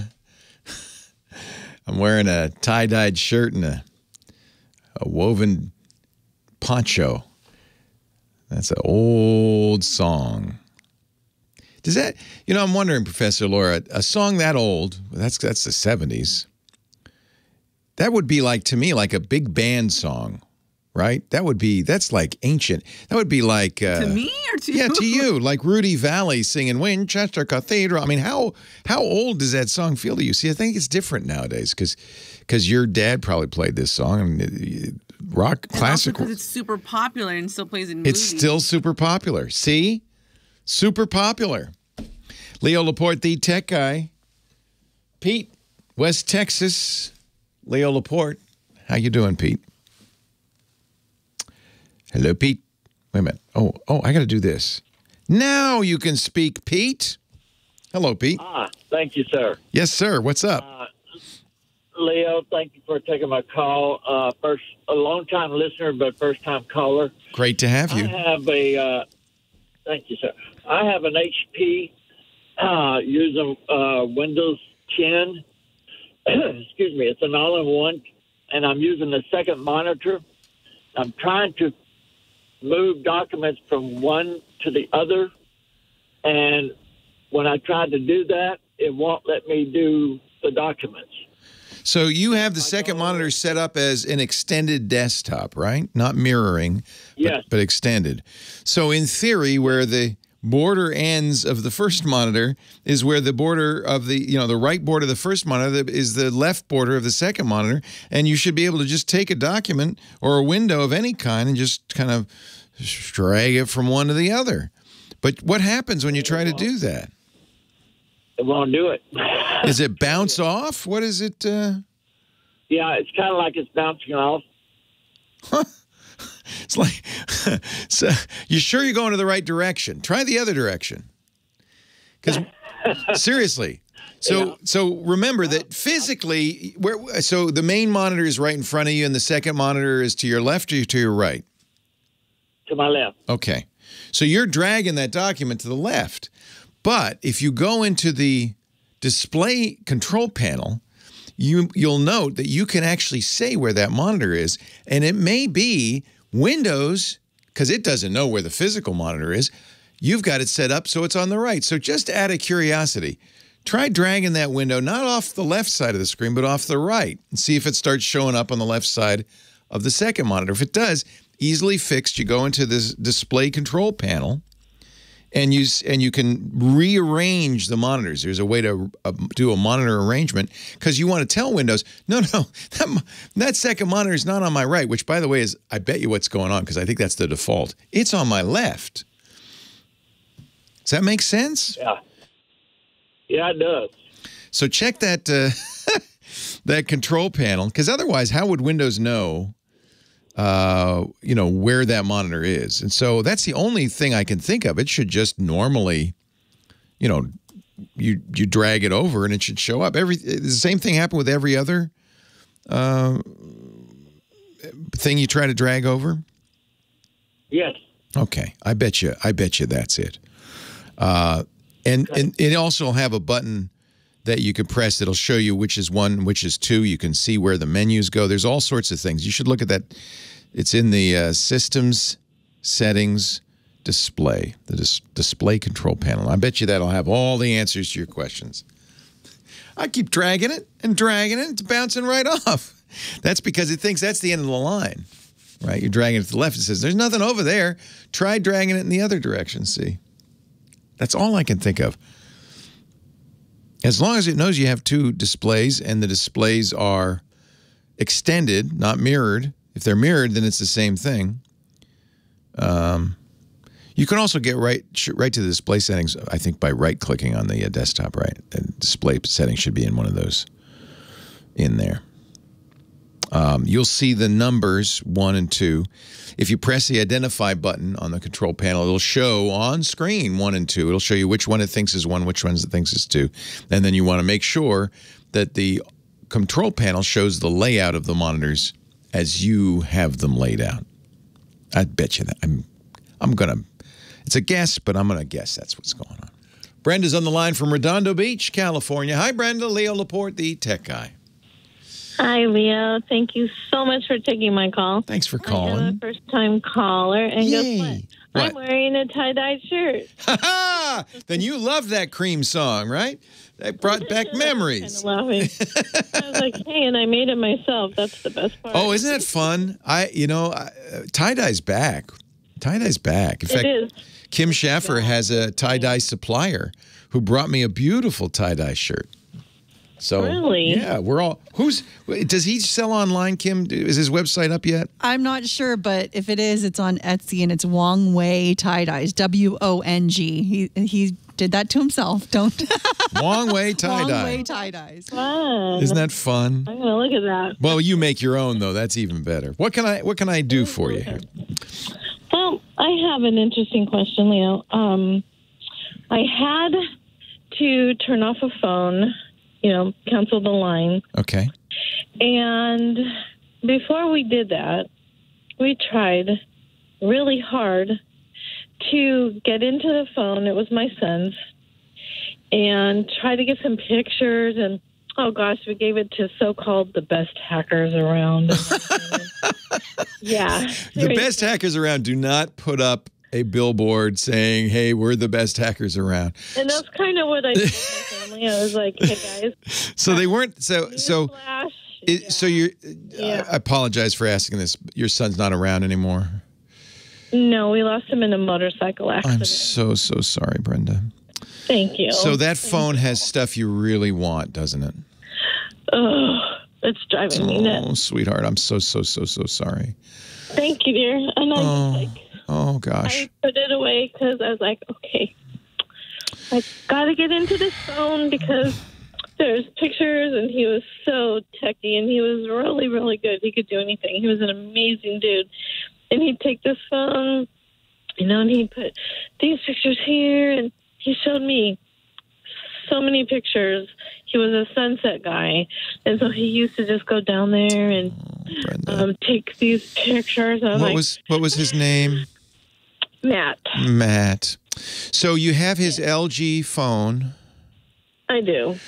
Do you have access to his? Did he, by any chance, leave access to his Google account lying around? I can get into that. Okay. Good. I do have his email. You know, I can Good. get into. So no, wait, listen. That. Listen, almost always with an Android phone, the photos are backed up to Google Photos. So when you're logged onto his Google account, go to photos.google.com. Photos. And with any luck, unless he turned it off, he might have, but I bet he didn't. He's techie. He would have left that on, and all of those photos should be there. Ooh, I didn't even think of doing I that. pray it's the case. Oh, Brenda. Yeah, me too, because I was just like, okay.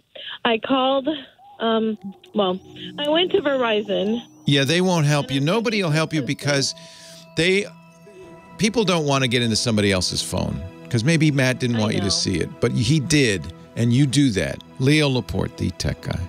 Hey, thank you. Oh, Brenda, I'm so sorry. Just cross your fingers he didn't turn that off because then every photo he ever took will be there. Oh, I hope it will be there. I pray that's the case. Wonderful. Oh, gosh. It's just really hard because I knew his old code, and then he had to replace his phone because these phones that they had, him and my husband, it had a glitch where it would just start looping. And if it did that, you automatically got, a refurb. And so he put everything on his new phone, but he didn't tell Mom, besides his switch or whatever he did to open it, what the numbers would be in case something would happen. We just didn't think of it. I know. I keep meaning to do that. So there's some other things you might look at. LG phones, not all of them, some of them support SD cards. Little memory cards. So now, if you brought it to somebody halfway intelligent, not even the best hacker around, they would have, I think, looked and see if it's on the SD card. But in case they didn't, there might be on the phone, and it's hard to tell.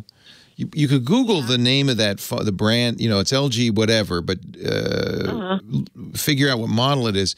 And then there'll be, just like there's a SIM card slot, there might be a second slot that you use a paper clip to get into, or it might be in the same slot as a SIM card slot. So you want to see if there's, and now it's not necessarily the case that he put the photos on that SD card. You have to say yes when you put the card in, and then it'll say, oh, do you want me to store photos there? But he might have. That's another possibility. I think, frankly, the photos.google.com is your best bet. Okay. I hope so. Oh, I'm crossing my fingers for you. How long ago did he pass? It's been somehow happened 2.5 years ago. You never get over it. I'm sure you never get over it. No, you don't. Anybody who has kids, it's their, my wife used to have a pillow that said, when you decide to have a kid, you decide to have your heart live outside your body. And it's really... Jeez, no kidding. There's nothing... oh, my dear. All us parents are right with you. You hang in there. Thank you, dear. Yeah, take care, Brenda. My call. Yeah. All right, love you. Take care. Bye-bye. Love you. Bye. Well, hey, how are you today? Leo Laporte here, the tech guy. Time to talk computers, the internet, home theater, digital photography, smartphones, smart watches, all that jazz. 8888 Ask. Leo is my phone number.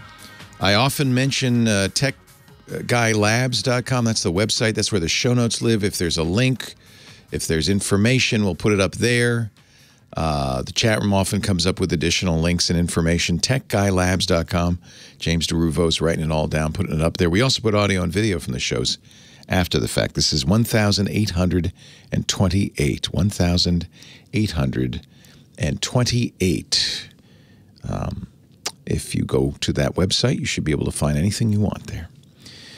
Let's talk a little bit about this whole idea of giving your heirs access to your stuff. Our phones and our computers are pretty well protected these days because, of course, hackers, but also protected in death. Often you can't get into these devices, and that can be a problem for your heirs. Even if you're young, you should probably make provisions so that your parents, if you're a young person, or your children, if you're an older person, or your executor of your estate can get into this stuff. You don't want just anybody to get into it, and it's a little tricky. I should be doing this as anybody should be. I think one possibility I've considered, my wife knows the login to my phone, the password to my phone. She probably doesn't know the password to my password manager, my password vault. And that would really be the key thing for her to get so that she could get to bank accounts, savings and retirement accounts, all of that stuff. So she does. I have given her provisional access, and most password managers will do this through an emergency access technique. So we'll put links in the show notes to some of the big password managers. LastPass does this. 1Password does it. Bitwarden, our sponsor, does it. There's an emergency access routine. And I've set this up so that if something happens to me, my wife can ask for emergency access. What will happen is, as soon as she asks for it, the password manager will then say, well, wait a minute, I'm not going to just give it to you. Maybe he's not dead. Maybe he took off. Maybe you had a bad breakup. So I'm not just going to give it to you. First, I'm going to send an email to they call it the grantor, the person who grants the emergency access, and make sure he's okay with this. And you can set, and on many of these, you could set 1 day, 2 days, 5 days. If I don't answer in 5 days, yeah, I'm dead. Please grant emergency access. So that's what I've set up with my password vault. And then make sure you tell your grantee, the person you give this access to do that, to check, should anything happen to you. And you might want in that password vault put other things, because password vaults don't typically have the password to get into your phone, the password to get into your computer. So you might want to add that as well. So check and see. It's another really good reason to use a password manager. It's a trusted place. You could put all of this stuff, all these login credentials for your banking and so forth.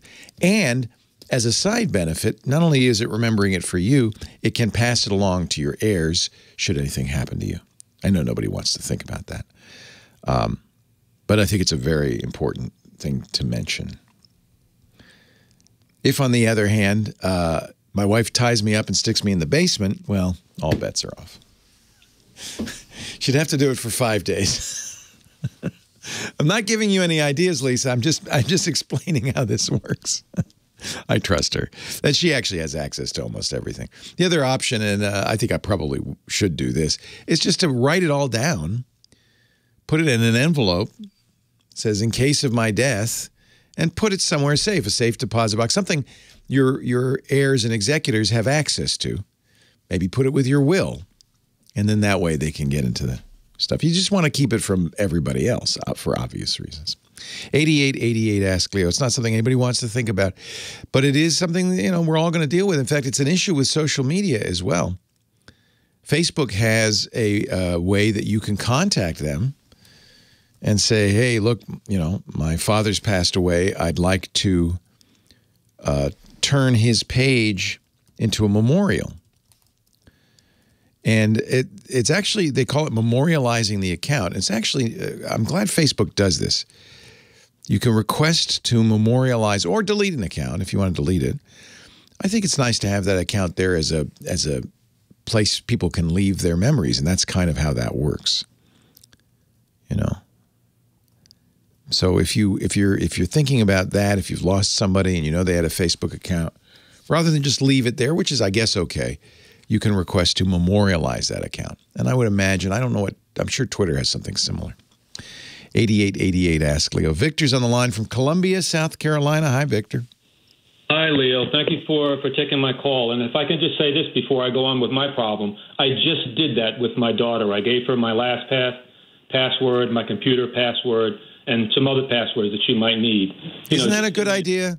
You don't want to think about this, but at the same time, think about what it would be like for them if you suddenly died and they didn't have access to all that. What a nightmare.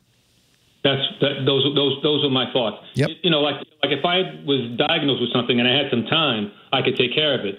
But something sudden or unexpected, I wouldn't have time. We don't always get time. That's right. That's right. Yeah. Good. I'm glad you did that. That's great. Yeah, no, thank you. Well, from you, I'm going to take that as a compliment. I felt good about it before, but I feel better about it now. Very smart. I think very wise, yeah. Leo, so let me tell you about the thing that I'm not so smart about. I have a Google Home. I have a Google Home device in every room. Yep. And I've used it to play music and background music in every room. But what has happened is that I can no longer find my any of those devices on my computer. I can find them I can cast from my phone, no problem. But from my computer, through Chrome, my computer only sees from the casting tab only sees my Chromecast on my TV. It doesn't see my Google Home device, any of them. And you have one Wi-Fi network, right? You don't have multiple networks. Well, I have. I've tried that. I have. I think they call it dual band. I have 5G, and then whatever the regular one is. Yeah. And they're all on the 5G. Everything is on the 5G. Okay. Sometimes some devices, some IoT devices, I mean, maybe the case with Google Home, can't do 5G, so they may be on the 2.4 spectrum, which would explain this. My suggestion is, and there'll be a setting in your router to do this, use the same name, technically it's called the SSID. I've done that, the same, okay. Same name. Yeah, sometimes the routers are set up with, my router -5G, my router -2.4. I don't like that. Make it all the same. Let the device choose. And it should act, in many routers, there is a setting to say, and unify these networks so that they're transparent to either. You should be able to do that in Chrome. I'm surprised you can't. When you say do that, what you should be able to see them in your Chrome browser. Nope, doesn't work. And I've installed the latest. I've updated my Chrome. Updated the browser. I've rebooted all of the, all of the devices individually. And like I say, I can. And you want to see them in order to send the music, I presume, right? Correct. Huh. I see the Chromecast. I have Chromecast devices. Yeah. And in theory, all of those other devices are also cast devices. Correct. So you can see them in the Google Home app, no problem. Correct. But for some reason, they're not showing up on the computer. Right. Boy, I don't know. I'm gonna have to give you $10 back because I have no idea why that would be. If you're on the same network, you might try putting that computer on the 2.4 gigahertz and just see. I know one thing. It does use Bluetooth to signal presence. So make sure you turn Bluetooth on the computer. Scooter X mentioned that. I forgot about that. It's a weird mix of 3 different ways to see a Google Home device. There's actually inaudible audio tones. There's Bluetooth and there's Wi-Fi. And you want to make sure all 3 are available. So, yeah, try turning on Bluetooth. Okay. You don't have to join your Bluetooth network or anything, but try turning on the Bluetooth. As we speak, I just turned it on. I mean, I just opened it up, and it is on. Okay. So that was my best shot. Keep listening. Somebody will call or somebody will mention it in chat, and we'll figure it out. And if I see something, I'll let you know. It sees your Chromecast. It just doesn't see your Google Assistant, your home devices. Correct. None of them. I have 5 of them, and it doesn't see any of them. Here's one Scooter X found. This is wild. Okay, in Chrome, so you get to this by Chrome://flags. There's a special page for settings. It's the flags page. So instead of typing HTTPS, et cetera, you type Chrome://flags. You'll see a long list of things. Search for Load Media Router Component Extension. Oh, my God. If you just search for...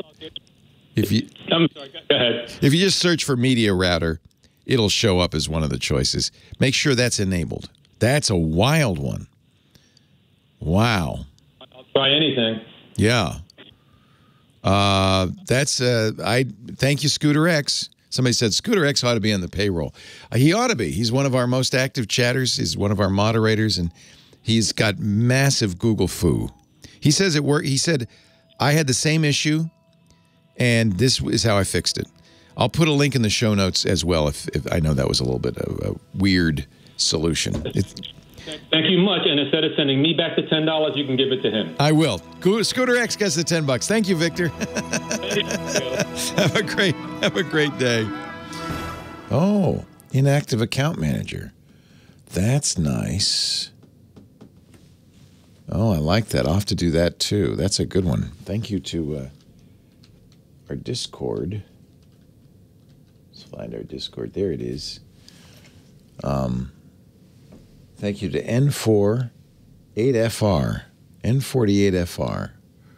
Google's inactive account manager. Hey, Rod Pyle, how are you, sir? Hello, how are you? I'm very good, thank you. I have your pictures. Did they go up this week and I didn't even know it? No, they're going up on the 15th. Oh, that's what I thought. So that's what I figured. So these pictures are just simulations. Yeah, well, so that's the crew in training.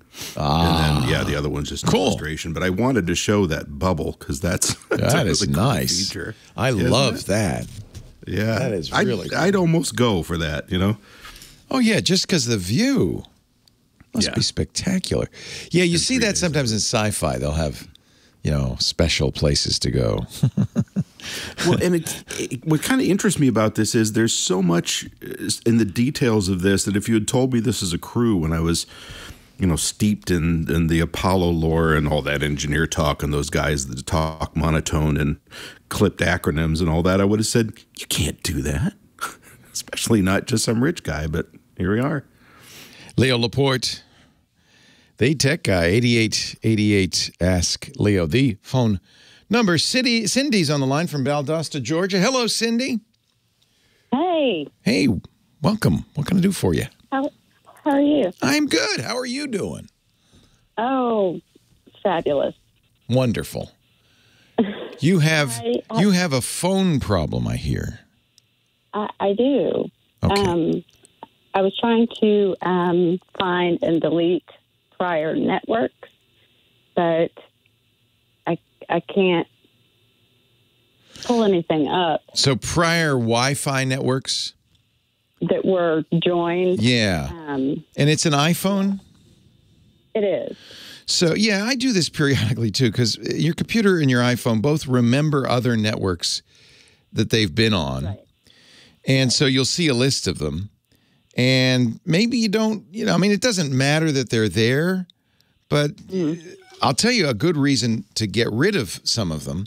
My wife, we're customers of Comcast's Xfinity service. And one of the things Comcast does is if you have an Xfinity router, they'll open it up to public access. And then when you wander around town, you can get basically Wi-Fi from your neighbors, which is, I think, in theory, a good idea. But my neighbors seem to have left it on without giving it any internet. So every time I do that, I lose my internet. I join their network and I have no internet. So I want to forget that network. I don't want it to ever see Xfinity and log into it. So that's a good reason to go into a network and get rid of it. But you're saying you can't remove these. Well, so I know that they were attached to this particular phone historically. Yeah, that's how it knows about it. Yeah. Right. But so it shows up in when you're looking at your Wi-Fi settings, there's the one you're on, but there'll be a second blob of lists of them called My Networks. They're not really your networks. They're networks you've joined. And on the far right, there's an I button that if you tap it, that's the information button. There should be a button that says, forget this. I don't want it. Right. Well, I can never get to the My Networks section. Oh. I know, I never use my Wi-Fi because of the ex-husband. Oh. And so... it's so sad how often this comes up. Yeah, it really is. It's tragic. Guys, knock it off. Just everybody move on. Yeah, just move on. So when you go into your phone, you're not using Wi-Fi. Correct. It's turned off. Right. So when it's turned off, nothing will show up. So just turn it on. You don't have to actually join any of these networks. Just turn it on. Right. And then you should see My Networks. If you don't, then I don't know what's going on. I mean, I'm looking at my phone right now. And which iPhone is it? It's an iPhone 8. 8, okay. And you're on iOS 13, 14, 12? 14. 14, good. So you're on the most recent iOS. Well, I think there's a newer one because of the hack. I think there's a 14.7. Oh, yeah. They're always updating it. I don't know what there the current... a patch a few Good weeks for you. And you do your patches, right? Good. No, well... I'm not as good about it. I'm on 14.7.1. That's the most up to date. So you have, that shouldn't make any difference. Done that one yet. Okay. Always do those when you can because it's a good idea. But you're right. You have to be on Wi-Fi to do it. So if you've got Wi-Fi turned on, you don't see that blob of other networks you've been on ever. You'll see networks that you can join. That's normal. There's those you can't get rid of. There's no way to forget those because that's just the phone seeing those. But there should be a set of networks that you don't see, but that you've once been in, and you should be able to forget that network. Right. And you can't.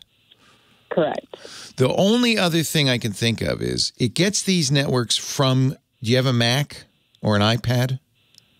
I do, but given the prior situation, I have not associated my last 2 iPhones with any of my computers. If they're on the same iCloud keychain, it can get those and will restore those from the Mac or the iPad. Hang on, I'll talk some more to you off the air. Leo Laporte, the tech guy.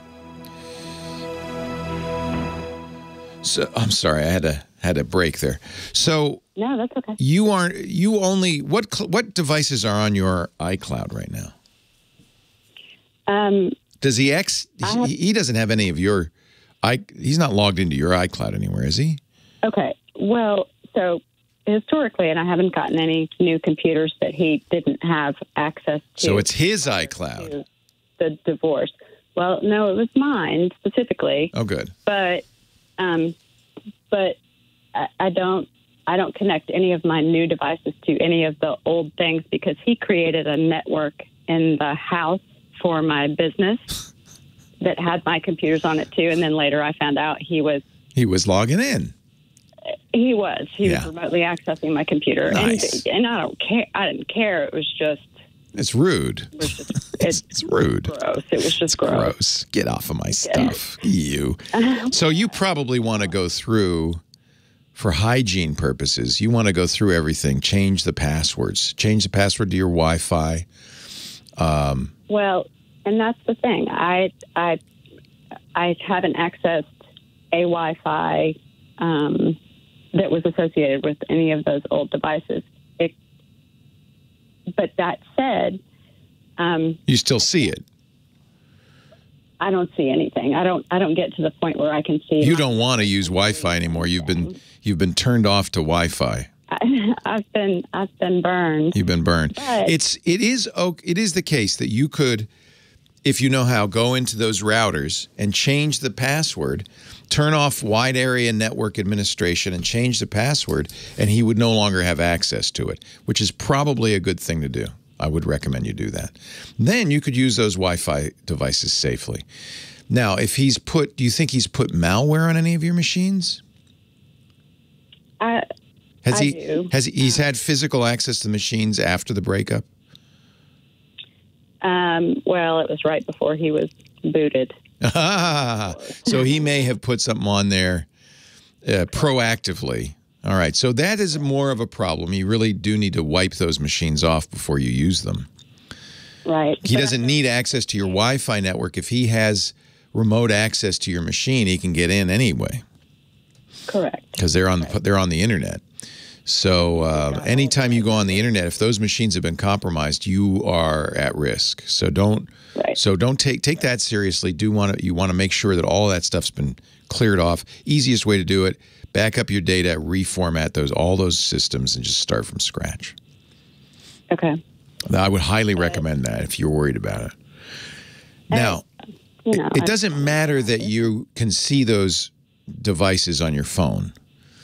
Mm-hmm. If they're on, you'll see them. Just like if you're walking downtown, you'll see the Starbucks and all that stuff. That's just the phone saying, here's some networks I can join.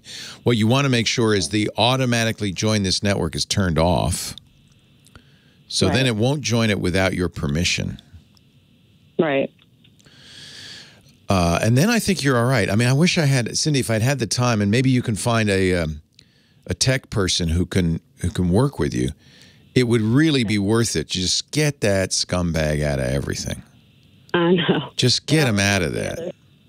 But like the trusted certificates on this phone too, it says it has 13 trusted certificates, but I can't go. Was this his phone at some point? It was not. Well, how was he able to put certificates on there? That's weird. So those certificates, you tap your Apple ID. It's at the very top of settings. And you should see all those certificates. And at any point you see one that you don't like, you should be able to delete it. Okay. And I would. Any certificate you didn't install, get rid of. Right. But the thing is I can't get to the certificates to even see what they are. Maybe it's because I'm not turning on Apple ID, but I've never associated this phone. Yeah, that's why. Email or iTunes, either way. Oh, I'm so sorry. You're stuck in this horrible place where you can't trust anything. I'm out of time, unfortunately. He's a rocket man. He's a spaceman. He's our guy in space, Mr. Rod Pyle, editor-in-chief of the great Ad Astra magazine, author of many wonderful books about space, Space 2.0, interplanetary robots, amazing stories of the space age. Hello, Rod. Hey, and I'd be even more of your spaceman if I had actually won a seat on Inspiration 4, but alas, not. So tell me about this, because it's going to go up this week. This week, yeah. It's on Wednesday, September 15th, and it'll be at 8 p.m. Well, the launch window opens 8 p.m. Eastern Time, 5 p.m. Pacific. This is, according to the website, the first all-civilian mission going into orbit. Not counting, these suborbital things that Richard Branson and Jeff Bezos did. This is, and it's to benefit a charity, right? Yeah, and it is orbit, so there's no ifs, ands, or buts about it. Not only is it orbit, it's a very high orbit. In fact, it's the highest, as far as I can tell, it's the highest that any crewed spaceflight has flown since the last Hubble service mission in 2009. So it's way up there, and they're going to have a hell of a view through that hemispherical bubble, which is going to be let me show the picture, because you sent me a picture docking adapter of this bubble. Interestingly, it's adjacent to the toilet. But, so you take what you can get for the good seats. Yeah, well, there's limited space on these. So this is a SpaceX mission. This is Elon Musk's SpaceX. What will it be? The Dragon that they'll be flying? Yeah, this is a Crew Dragon. It's been used once for the Crew 1 mission. And so the booster is also a veteran. It's been used once. So on the one hand, you look at rockets and you think, I don't want to fly a used rocket. But, it works, right? So that's pretty exciting. And that bubble is removable, so they'll keep it. They just close that cap back up when they're done, because this isn't docking with the space station. This is just going up for 3 days.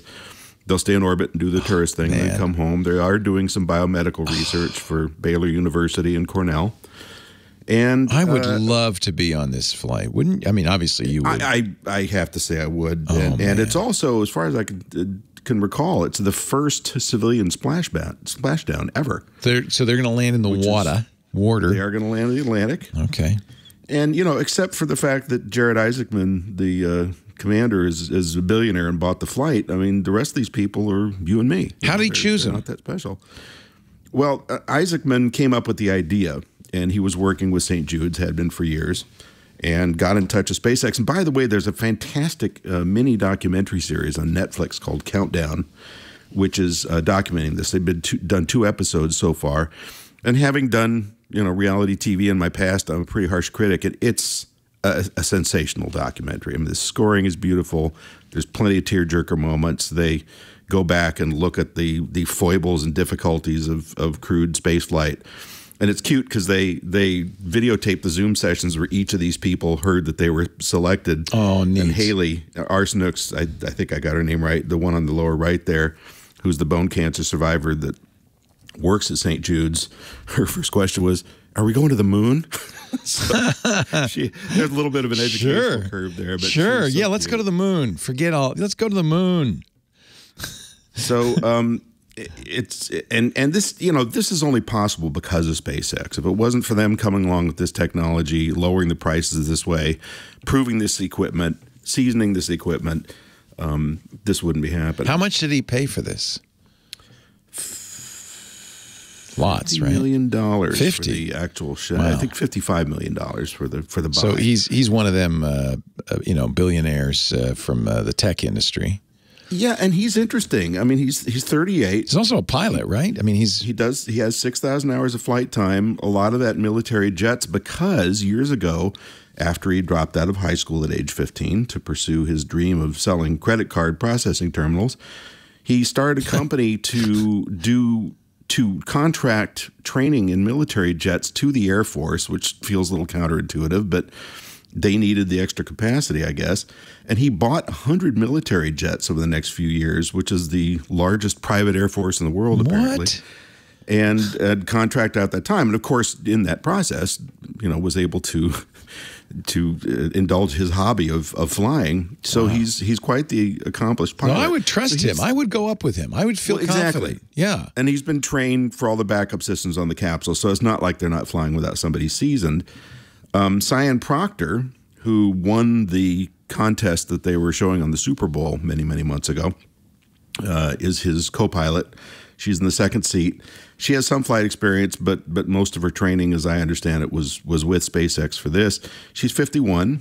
She has a master's degree in geoscience and a PhD in science and education. Born in Guam, interestingly, African-American astronaut, only the fourth woman of that cultural inclination to be part of this. She's participated in a lot of analog missions, but doesn't have any formal training for this. She did apply to be an astronaut years ago and didn't make the cut. So this is her dream fulfillment. How much? I mean, Richard Branson's flight had required a pilot. Jeff Bezos' flight was pretty much autonomous. How much flying do you have to do in Inspiration 4? Well, they say not a lot, but you want somebody there to push the right buttons if something fails, right? Right. And you want a backup in case Jared goes, I'm sick as a dog. You take it. I'm going to take a nap. You bring us home. You take it, Dr. Proctor. This is straight out of this. This is like the best. This is like Lost in Space or the best space sci-fi. This is a great cast. They've got Haley, who works at St. Jude, the cancer survivor. They've got the geologist in the second seat, Chris Marquardt. What's his background? Well, he's interesting. So he's 41, and he's a very mild-mannered looking guy. And when they told him on the Zoom call you're selected, he just sat there, and the guy from for SpaceX thought that the screen had frozen up. He couldn't believe it. And they said, "Are you okay?" And he went, yeah, and you'll see all this if you watch the documentary. He was in the Air Force. He's got a bachelor's in aeronautics. I mean, he's certainly qualified. Well, it's funny because they kind of list the Air Force affiliation after the fact that he's a data engineer for Lockheed Martin, who I believe is working on and a space camp counselor. And a space camp counselor, right? It's funny that you put that first, but that's just good press. I just love Haley Arsenault. I think the cancer survivor works at St. Jude's. 29 years old. Young woman. This is going to be so fun to watch. So it's the 15th.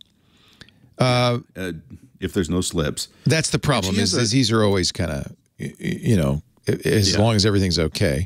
But it's this Wednesday. She has a prosthetic implant, which will be a first in flight. Oh, that's interesting. Yeah, they had to remove a piece of her femur because of the cancer when she was very young. Oh. And again, this documentary and that was at St. Jude's, right? That they did St. Jude's. There's tape of her as a kid when they're telling her she's going to be okay, and mom's crying and we're crying and all this, and then they track her growing up. Oh, I'll have to watch the documentary. It's great. I am excited about this. This is really really going into space. Branson was fun and interesting, and the Bezos flight was great.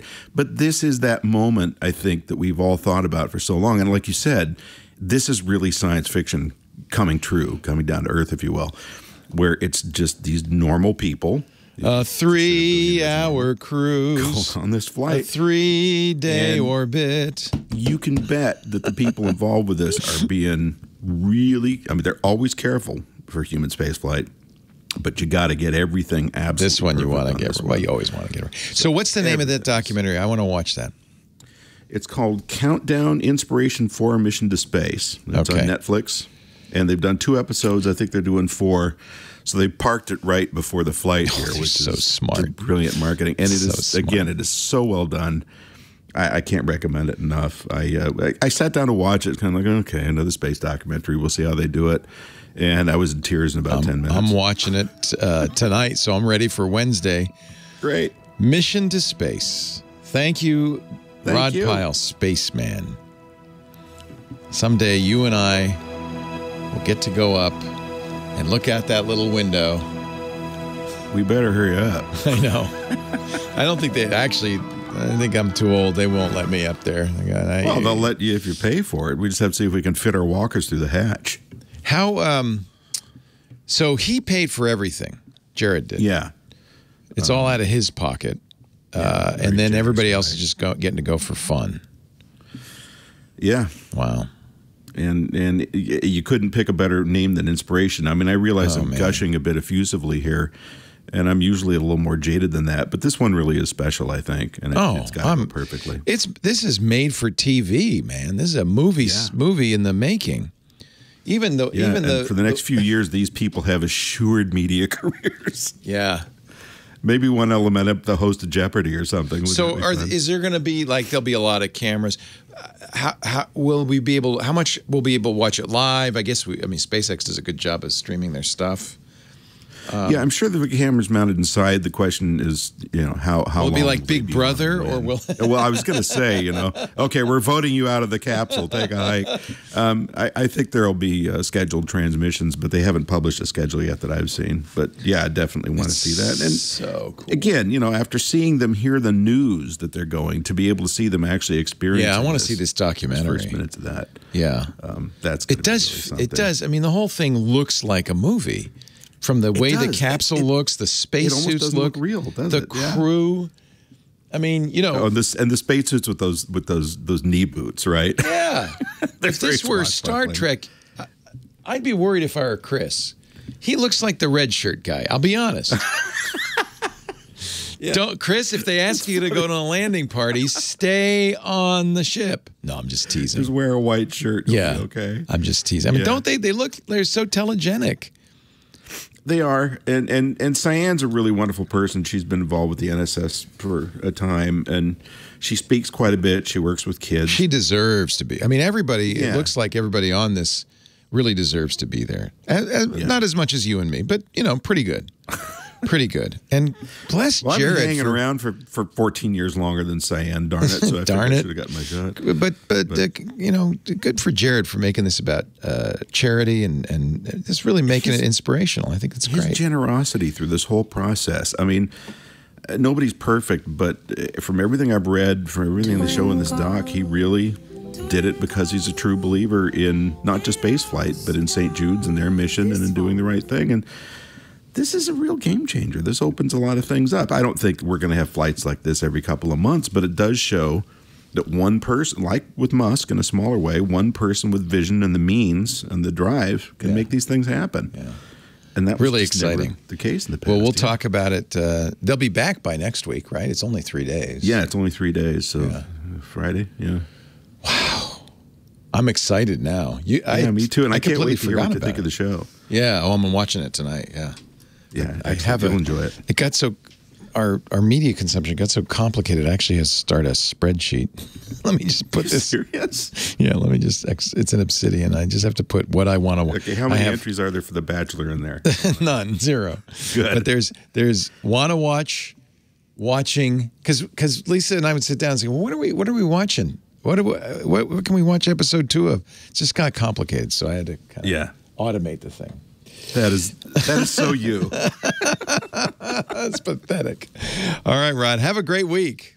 You too. Take care. All right. Take care. This show goes too fast. Thank you, Time. Thank you to Professor Laura, our musical director. great job today, Laura, bringing back the oldies but goodies. Thanks, of course, to Kim Schaffer, our phone angel. She gets you on the air, prepares you for your appearance on national radio. Thanks most of all to those of you who call and listen. We couldn't do it without you.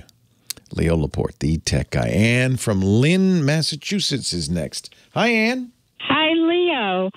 I have an old laptop that runs Vista, and it has the original browser on it, and I can't connect to the internet, and I've tried it at a coffee shop hotspot, and I also have my own hotspot at home. I just can't connect to the internet. How can I surf the net on that? Oh, boy. Well, the first thing I would say is you shouldn't, because Vista is so old that it is no longer secure. And in fact, that's probably why you can't get online anymore. Microsoft discontinued support for browsers on Vista April 2019, to give you some idea.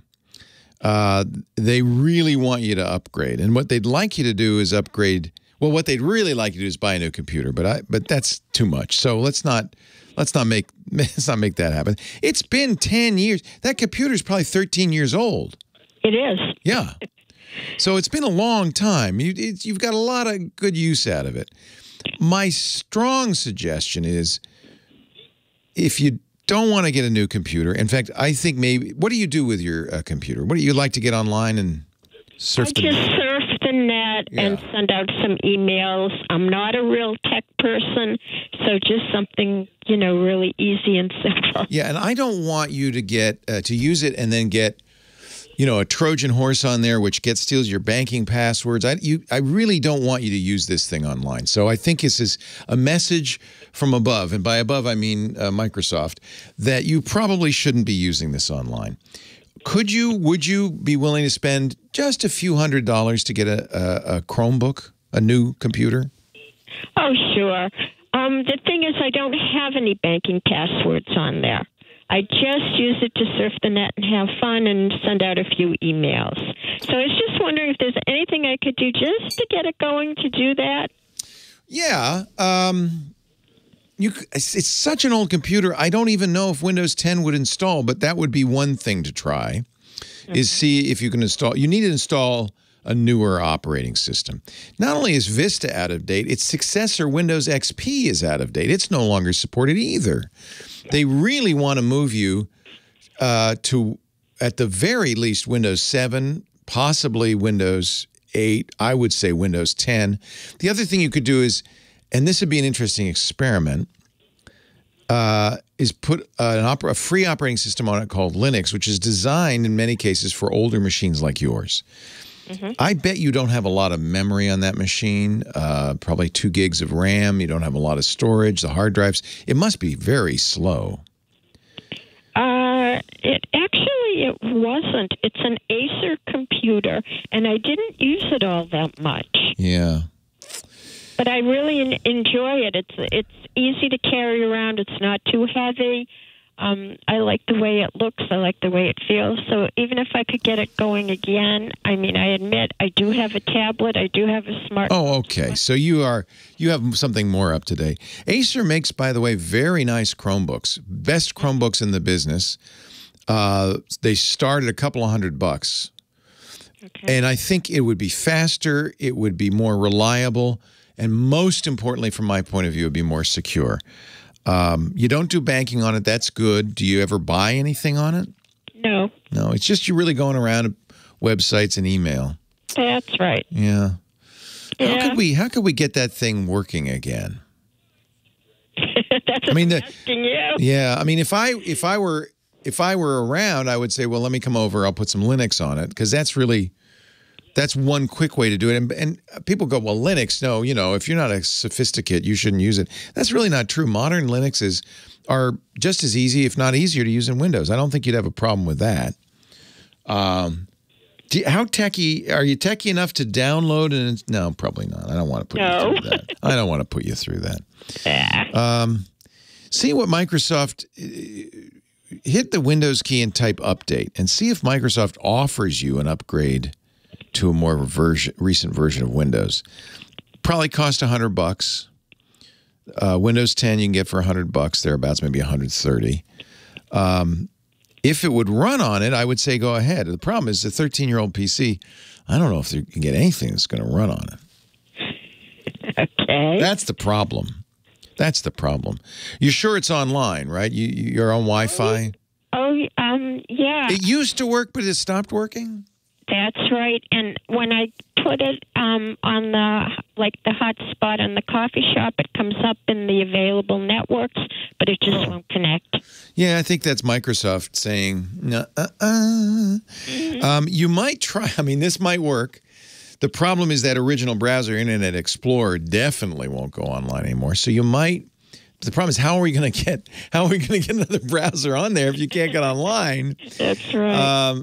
Microsoft has an Edge browser that's much more modern and much more secure. Will it run on Vista? I don't know. I doubt it. But you might try that. Google Chrome might run. There are other browsers that probably would run. But Microsoft's telling you, no, we're not going to let you use this to go online because it isn't safe anymore. Okay, I appreciate your... Yeah, it's an old IE, an old Internet Explorer, and it stopped working. I think I bring the term recycle. No, I abuse. Well, the funny thing is, this kind of hardware doesn't wear out. There's nothing to wear out, and so it keeps on going forever and ever. What wears out is the companies that make the software for it get tired of it. They say, well, we don't want to really support this anymore. So a Vista Service Pack 1 won't help it out? Well, do all of the service packs you can, but they won't. They have stopped updating that. So they stopped updating that 2 years ago. So XP and Vista both went out of service a couple of years ago. Yeah. What's the most recent time you were able to use it? A few years ago. Yeah. I don't think there's anything you can do, to be honest. If you knew somebody, or you could find somebody who's sophisticated, you could say, hey, could you put a new operating system on here? And they might be able to find one that would work on it, that would allow you to get online. That's kind of what you need, is I guess what I'm saying. But because you can't even get online, you can't even download a new one to put on there. So you're going to need some help from somebody, or a trip down to Sam's Club and get yourself a Chromebook. I'll do that. Okay. I think that's the safest and best bet, Ann. I hate to spend money because these are, they don't wear out. They're okay. They'd go on forever if there were just software that would run on it. Yeah. I'm sorry, Ann. That's okay. I appreciate your expertise. Yeah. Reuse, recycle, right? You want to. I don't blame you. Shouldn't go in the landfill. And in fact, if you're worried about that, you might find there are lots of charities that will take old computers and try to, some geek there might be able to turn it into something useful. It's probably not a lot it can do at this point. It's kind of old. They say dog years, 7 dog years per human year. So a 10-year-old dog is the equivalent of a 70-year-old human. I think computer years are more like 10 to 15 years. So your computer, at best, is 130 years old. And it may be more like 200 years old, actually. It's done. It's done. It's time to retire it. I'm sorry to say that. That's it for the Tech Guy for this weekend. Have a great week, a safe week, and I will see you next time. Leo Laporte, the Tech Guy. Well, that's it for the Tech Guy show for today. Thank you so much for being here. And don't forget, TWiT, T-W-I-T. It stands for This Week in Tech, and you'll find it at twit.tv, including the podcasts for this show. We talk about Windows on Windows Weekly, Macintosh on MacBreak Weekly, iPads, iPhones, Apple Watches on iOS Today, security on Security Now. I mean, I can go on and on and on. And, of course, the big show every Sunday afternoon, This Week in Tech. You'll find it all at twit.tv. And I'll be back next week with another great Tech Guys show. Thanks for joining me. We'll see you next time.